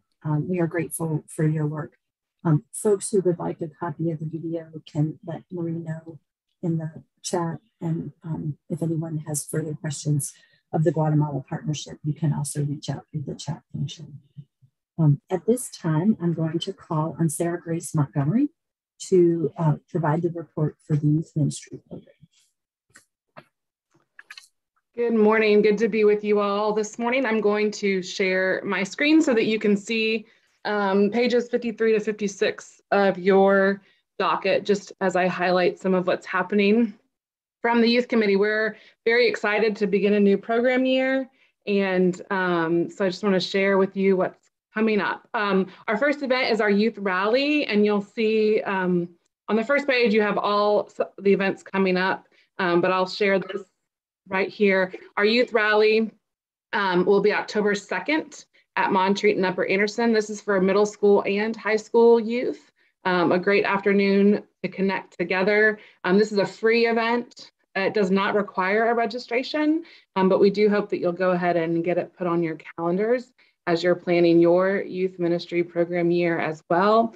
Also in your packet, you'll see a list of folks who are a part of the Youth Council for this upcoming year. Our orientation's coming up, and we're really excited to connect with these young people.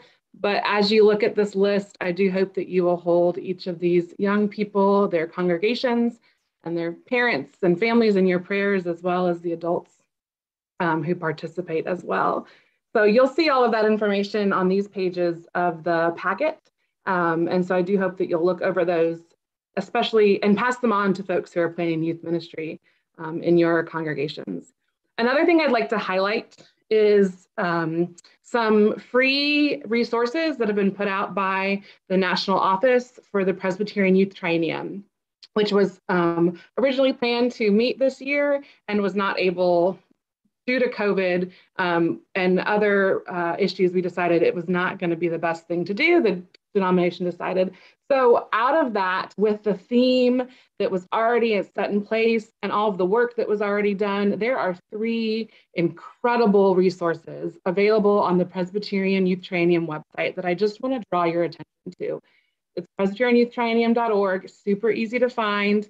3 different full resources that are downloadable and have a wealth of information. So if you are in a church without a paid youth staff person, with volunteers, these are great resources to just download and thumb through as you're planning some of your events. If you have an event coming up and you're trying to figure out recreation or the prayer and study or worship that you'd like to do, again, I really just want to make sure everyone in our presbytery knows that these resources are available free for download.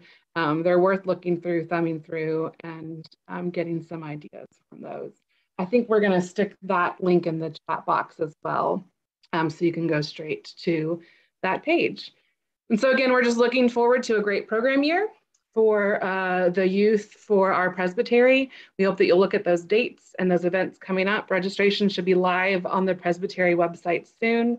And that concludes my report.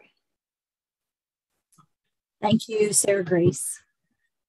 At this time, I'm going to call your attention to the written reports from the commissioners who attended General Assembly this past month. Those are found on pages 67 to 71 of your packet.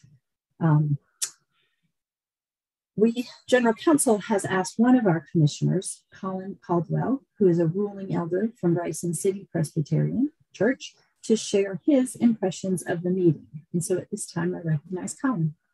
Thank you, Madam Moderator. When Cam had asked me if I would be interested in being a commissioner to this 225th General Assembly, I was beyond ecstatic. I had been a commissioner to the 224th in 2020, but due to the pandemic, that General Assembly was very abbreviated, and I was not able to fully enjoy the experience of General Assembly, the experience of going and being a part of the largest body of our connectional church, to fellowship with siblings from across the denomination and worship our God together. It's at General Assembly that we come together and decide what it means to be the PCUSA and determine how we present ourselves to the world as people living into the lively, joyous reality of the grace of God, and fulfill our commissioning to be a people of energy, imagination, intelligence, and love. The theme for this General Assembly was From Lament to Hope. And as a body, we came together to lament the tragic events of the last few years. And we looked forward into the future with hope, knowing that nothing in life or in death can separate us from the love of our God in Jesus Christ our Lord. I served on the Immigration Committee, a committee with one of the smallest slates of items before it. But these items were not small in heart or effect. We heard from refugees and dreamers, immigration lawyers, and officials from throughout the denomination's offices and committees. We reviewed the history of the United States policies in relation to immigration and the PCUSA's relationship to immigrants. We discussed what it meant to be a people called to love our neighbor as ourselves. And we remembered that Christ himself was an immigrant in Egypt for a time when fleeing from Herod. And also, as an indigenous person, I spoke up during committee, and I attempted to uphold that no one is illegal on stolen land. 3 of our 4 items passed in the consent agenda, including a resolution calling on legal experts, translators, and interpreters in our denomination to receive training in asylum law and to establish a network of attorneys to ensure the alleviation of the suffering of immigrants and people seeking asylum. The 4th item was pulled from the consent agenda, though it did later pass after being amended.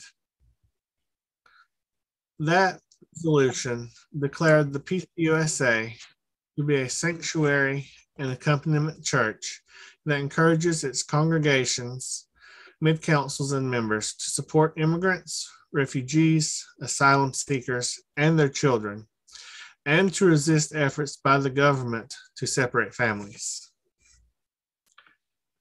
This General Assembly did a lot of good work, continuing the PCUSA's long-standing example of social witness policy, enacting several measures that, following Christ's charge to go and do likewise after the parable of the Good Samaritan, encourage us to be a good neighbor to each other and to take care of creation. And during one of the plenaries, Stated Clerk, Reverend Dr. J. Herbert Nelson, spoke of a need to shake up the world, and that is what we aim to do. And throughout, several items were passed, which generated a lot of discussion. You can read more about those in my report if you would like. There's a big list of them that is really long. And finally,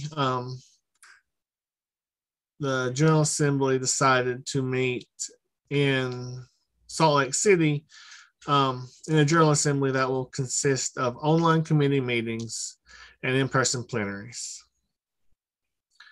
I am forever grateful for the trust and opportunities that the Presbytery of Western North Carolina has given me in commissioning me to 2 consecutive GAs, and I look forward to future calls to the Presbytery of Western North Carolina service.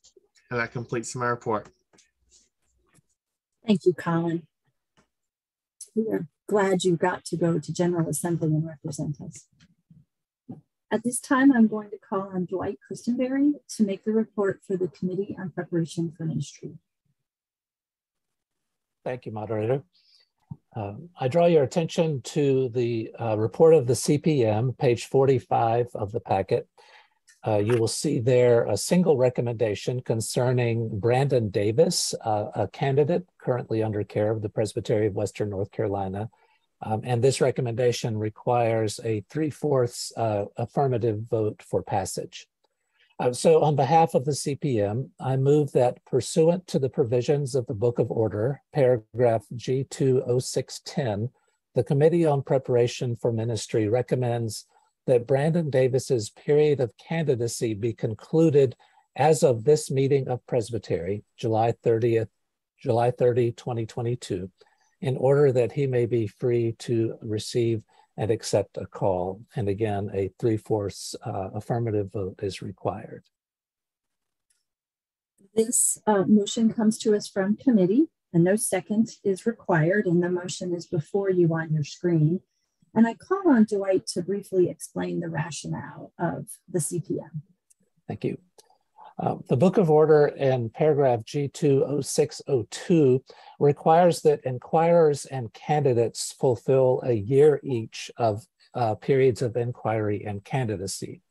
A bit farther down, paragraph G20610 states that, quote, when a presbytery concludes that there are good and sufficient reasons for accommodations to the particular circumstances of an individual seeking ordination, it may by a 3/4 vote waive any of the requirements for ordination in section G206.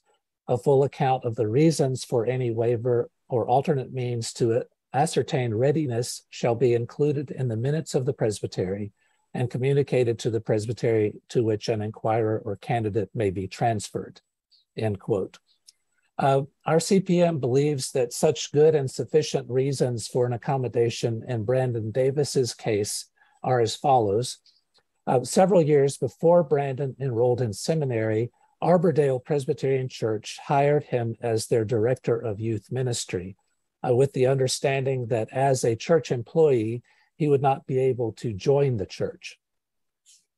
Eventually, after serving 6 years in that position and discerning a call to ordain ministry, Brandon applied to and enrolled at Columbia Theological Seminary. He stepped down from his staff position at the church and became a member of Arbordale Church in order to formally begin the ordination process. The result, however, was that Brandon's enrollment as an inquirer under care of the presbytery was delayed, and this in turn delayed his enrollment as a candidate until October of last year. In the meantime, Brandon has graduated from Columbia Seminary and has completed all of the requirements for ordination of both the PCUSA and the Presbytery of Western North Carolina. So in light of this and the fact that Brandon's entry into the formal inquiry and candidacy process was delayed by circumstances beyond his control, the CPM believes that no purpose is served by requiring him to wait out the remainder of the 1-year period of candidacy.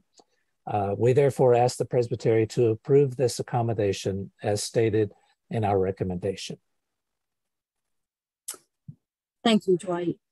I ask the body if there are questions for clarification or anyone wanting to speak in opposition to this recommendation.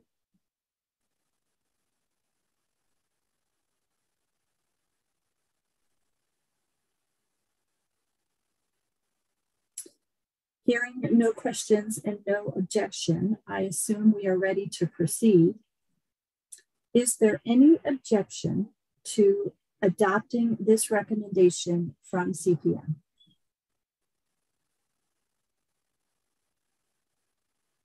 Hearing and seeing none, I declare it adopted. Thank you, and Dwight, you may continue. Thank you. I just draw your attention to 2 pieces of information, also on page 45 of the report. Jill Kimbrell, a member of the Belmont First Presbyterian Church, was enrolled as an inquirer on May 18th, 2022. The Presbytery, have just ratified the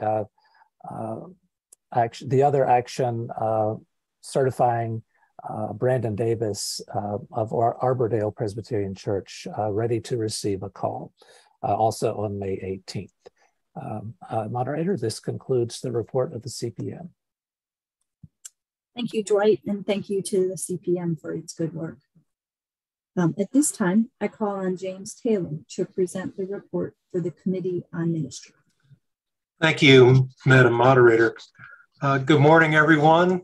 Good morning, family of God. Certainly good to be with you all this morning. What a wonderful meeting we've had so far. And I'm just so grateful for all of you and all the work that you do and your faithfulness to God's call to care and love this world that we live in. Let me draw your attention to the COM report on page 27 through 31 of the packet, where there are several recommendations for action as well as a rationale for each. Madam Moderator, on behalf of COM, I move recommendation 1 on page 27 regarding the increase in terms of call for 2023. I don't know if that's going to appear on the screen or not, and there it comes. that in 2023, the Presbytery of Western North Carolina minimum effective salary be increased by 4.3% to $36,762.50, representing 57% of the 2023 median. And in 2023, Presbytery recommends that its congregations consider at least a 4.3% increase in effective salary for all other ministers. This recommendation comes to us from a committee. No second is needed. This time I'll ask if there are any questions to which Jim might respond.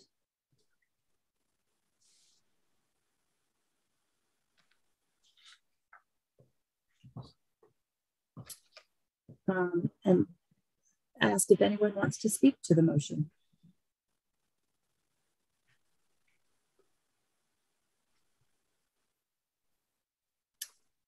I assume we are, okay, sorry, I see a question.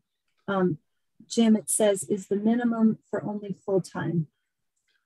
I believe that's correct. Cam may want to correct that, but this pertains to full-time.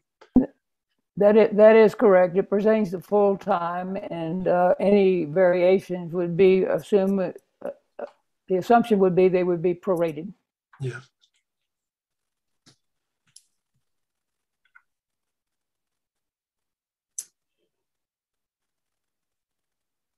Seeing no other questions and hearing nothing else, I assume we are ready to proceed. Is there any objection to adopting this recommendation?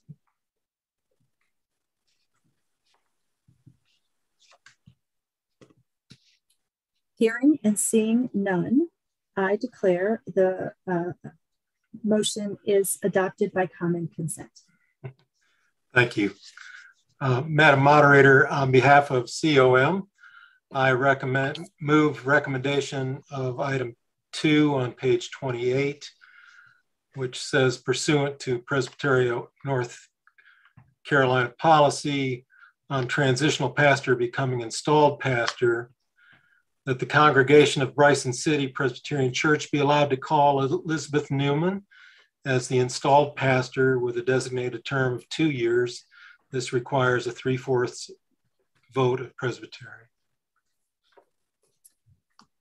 Thank you, Jim. I note that this the motion is before you, and it's also in attachment 1 on pages 32FF of the packet. This comes from a committee. No second is needed. Are there any questions to which Jim might respond?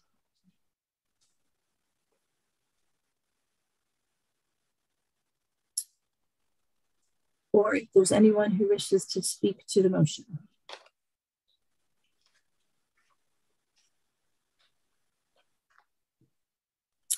Hearing and seeing none, I assume you are ready to proceed. And so I ask, is there any objection to adopting this recommendation?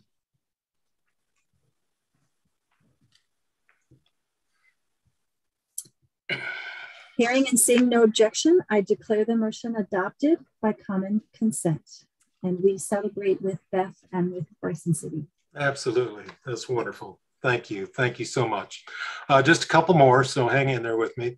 Madam Moderator, on behalf of COM, I move recommendation number 3 on page 28. Hopefully that'll come up on the screen here. The validation of ministry for the following ministers. See it come up here in a second.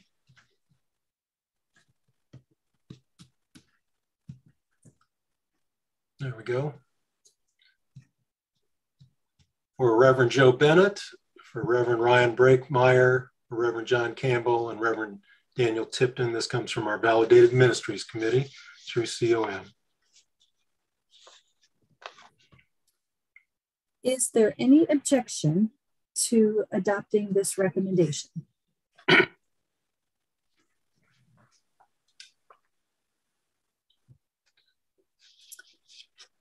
Hearing and seeing none, I declare the motion adopted by the common consent, the recommendation.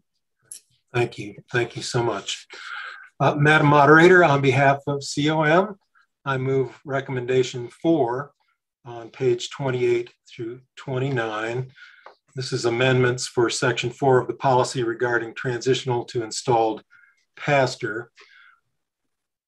And I will only just note that the words in italics are to be added and words in brackets and strike through to be deleted.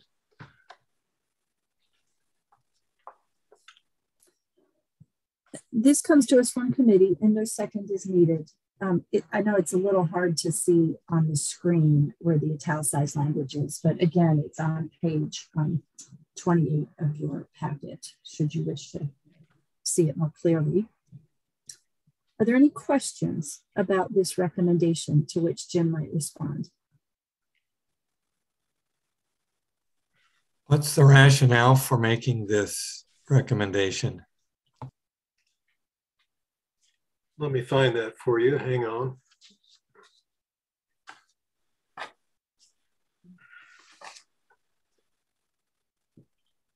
Yeah, while you're looking for that, I'll be glad to speak briefly to it. Go ahead. When the policy was originally established, it assumed that if a person were approved, as we just approved Beth Newman to be called by congregation from a transitional position to an installed position, that is always for a designated term of 2 years, after which it is possible for it to become installation for an indefinite term. The question has arisen as we've had practice with the policy of whether a second installation is actually necessary. And in practice, in most cases, that has seemed terribly redundant and kind of puzzling to a congregation who had already installed the person as their pastor. So this modification of the policy is simply intended to that if all the parties agree that the designated term should be extended to an indefinite term at the end of that 2 years, that the installation simply be noted administratively by the COM that it has taken place. So that's a substantive rationale for the change. Thank you, Cam. That's listed on page 29, actually, that rationale. And that's pretty much what Cam said. Are there any other questions or concerns?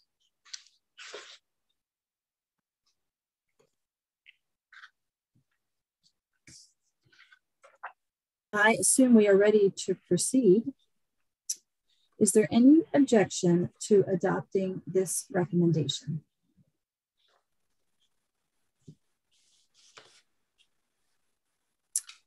Hearing and seeing none, I declare the recommendation to be adopted. Thank you. Thank you.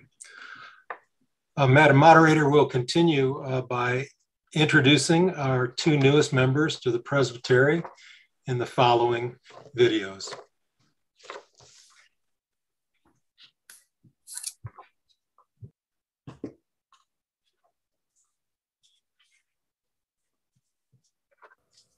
Hi, Presbytery of Western North Carolina. My name's Richard Floyd, and it's good to be with you today. I'm looking forward to my time in ministry at First Church Hickory and with all of you. And I'm so grateful for the hospitality you've already shown me as I've been working my way through this time of discernment.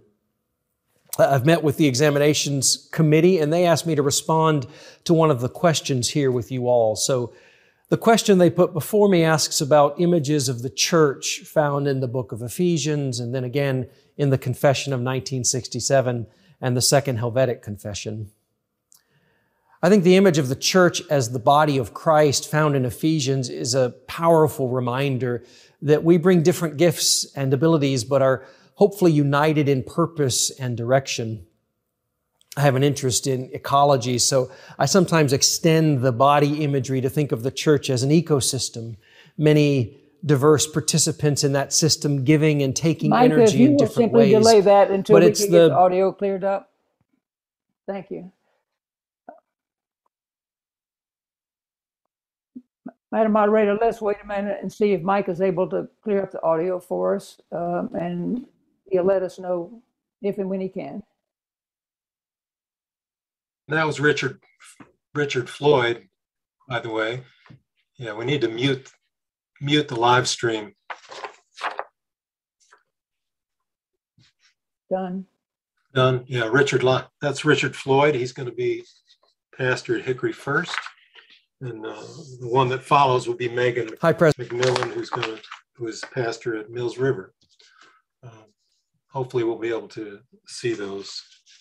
Presbytery of Western North Carolina. My name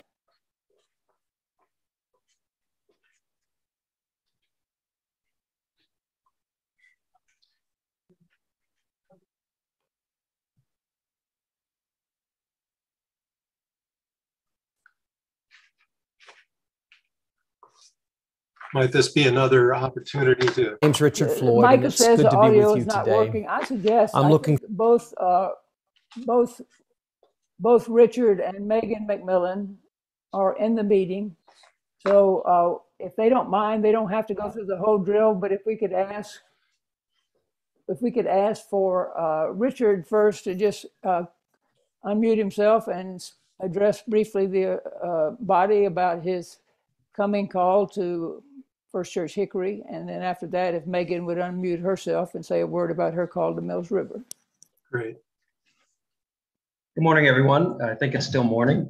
It's great to be with you. Sorry that the video I wasn't sure if I was the only one who could not hear the sound. So I hope that you all were riveted by what I was saying, and I was the only one who couldn't hear it, but sorry that didn't work out.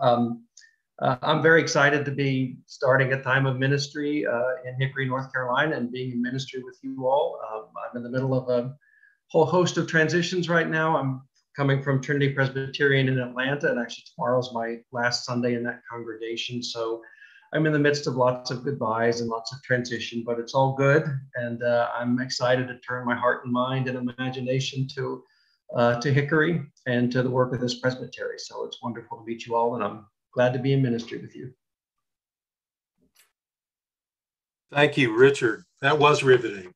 So thank you. Thank you. We look forward to having you here and working with you a little closer. Megan, are you available? Would you like to unmute yourself and just tell us? Sure. Thank you, Jim. There you go. I'm Megan McMillan, and I'm coming to you from the Presbytery of Tampa Bay, where I was the associate pastor at First Presbyterian Church in St. Petersburg.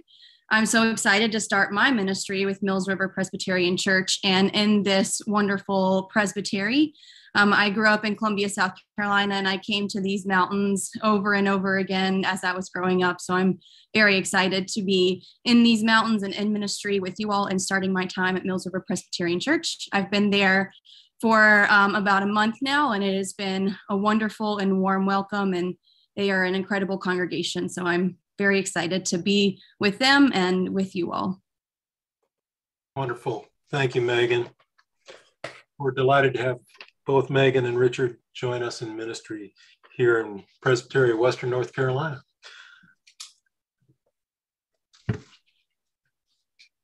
Let me just call your attention to the other items of information on the report on pages 29 through 31, and I'm certainly happy to respond to any questions from the body. Are there any questions of Jim or the work of the Committee on Ministry?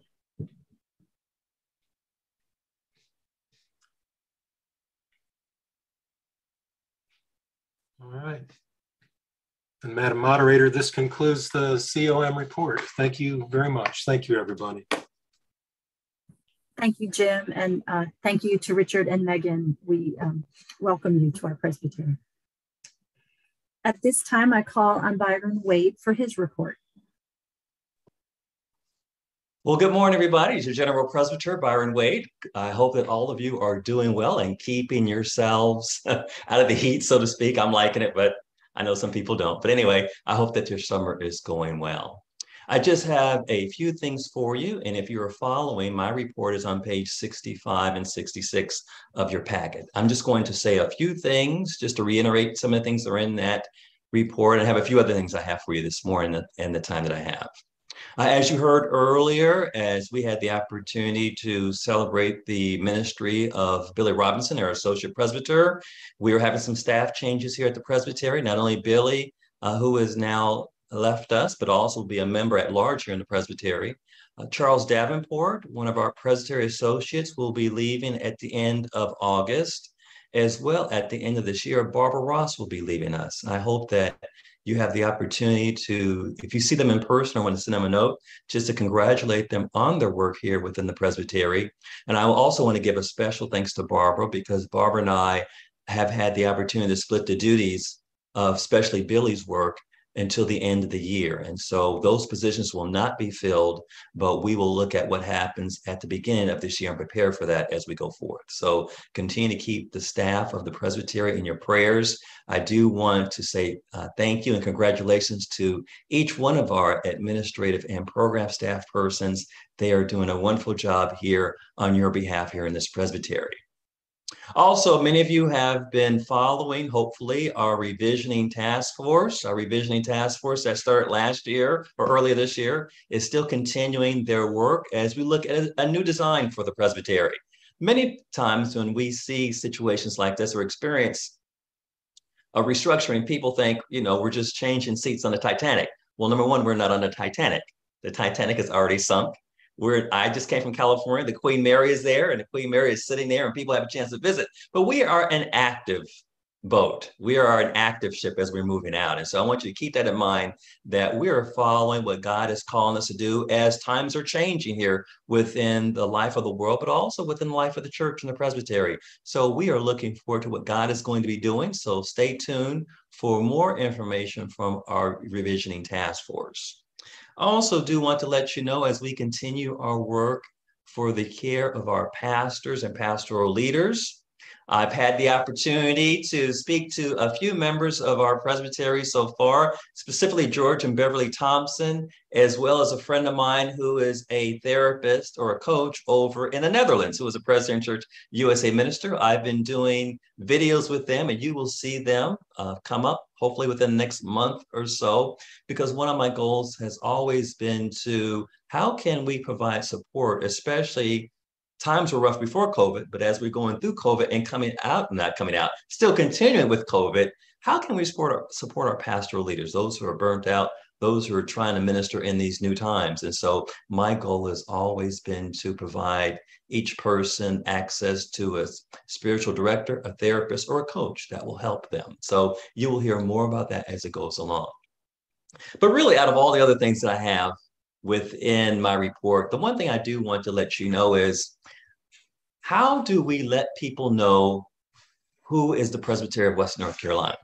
Now, many of your churches and many of your members are involved in the Presbytery, but there are many churches and members who may not know who the Presbytery is and what it does. And I think that's very important, that we always state our purpose of who we are and where we're going. But most importantly, who is God calling us to be? We asked that question. We've asked that question with our revisioning task force. But we also want to ask you the question, who are we as a Presbytery, and who is God calling us to be as we go forth? One of the projects I'll be working on in the near future is doing a series of videos and a series of providing some other resources to let people know who we are and what we're doing and what we're about. We do a lot of things in this Presbytery. We have the Church Leadership School that trains members of our congregations who want to know about theology and want to share and participate in leadership. We have missions with Guatemala and Malawi. We do trainings for churches, whether it's mission study or PNCs or Presbyterian nominating committees. We do a lot here within this Presbytery, but I want you to know exactly what we do and where God is moving us as we go forth. So I would love for you to at least send me a note, drop me an email, invite me to lunch. It's free. It's on me. You don't have to worry about the lunch. So we could have these discussions and talk about where is God leading us as we go forth. So I want you to keep that in mind as we go forth as well, and look forward to the resources that will be provided.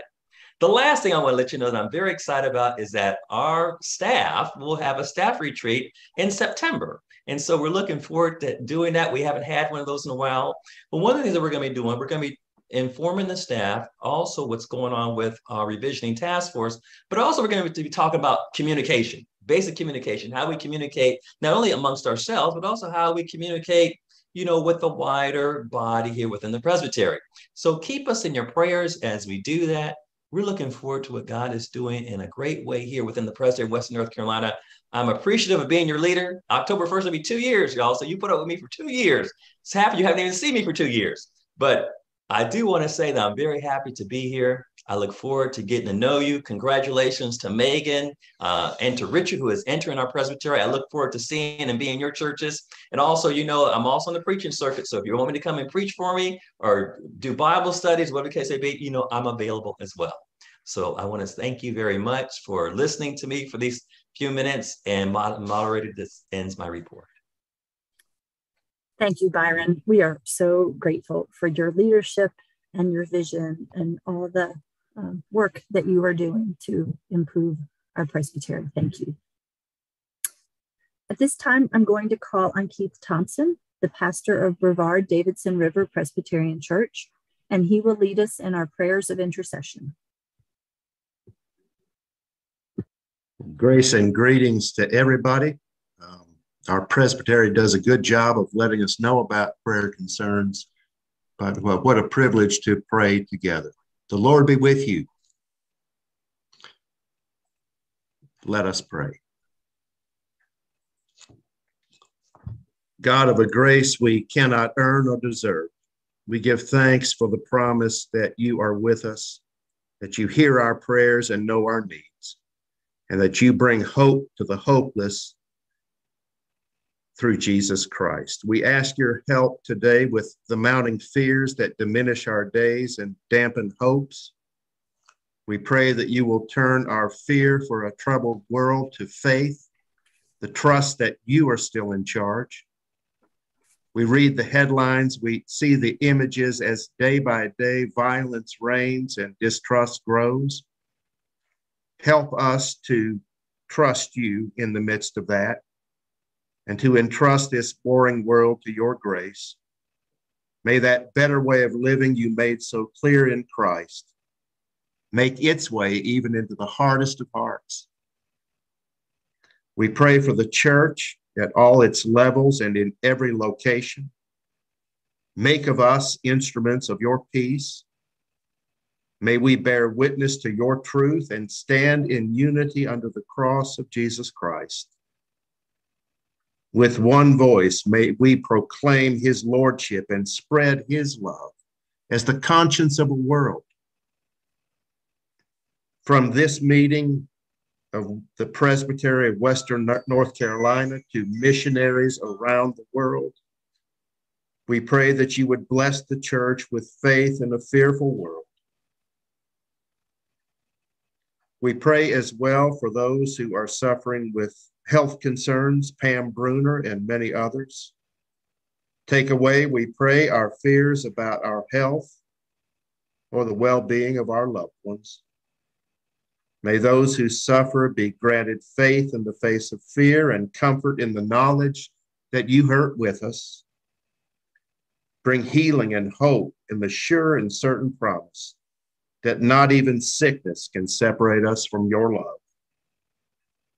We thank you, Lord, for those brothers and sisters from this presbytery who have received their reward, even the salvation of their souls. And we stop now to thank you for each of them. Daria Reagan, Tommy Sneed, Barbara and Jean Witherspoon, Harold Nayanda, Robert Gruber, Jack Prousseau, and Phil Dumford. For all in them that was good and lasting and redemptive, we give thanks. And for those who grieve, may our fears too be turned to faith, that in the midst of loss and loneliness, may all who grieve trust that our loved ones are safe in your care, and that by your power we will one day see them again. Meanwhile, we pray, Lord, that you would help us to live this day and this week centered in your grace, facing whatever fears we must with faith, and loving and forgiving to your greater glory, and trusting always in Jesus Christ, the Lord of the church and the risen Savior, in whose name we pray. Amen.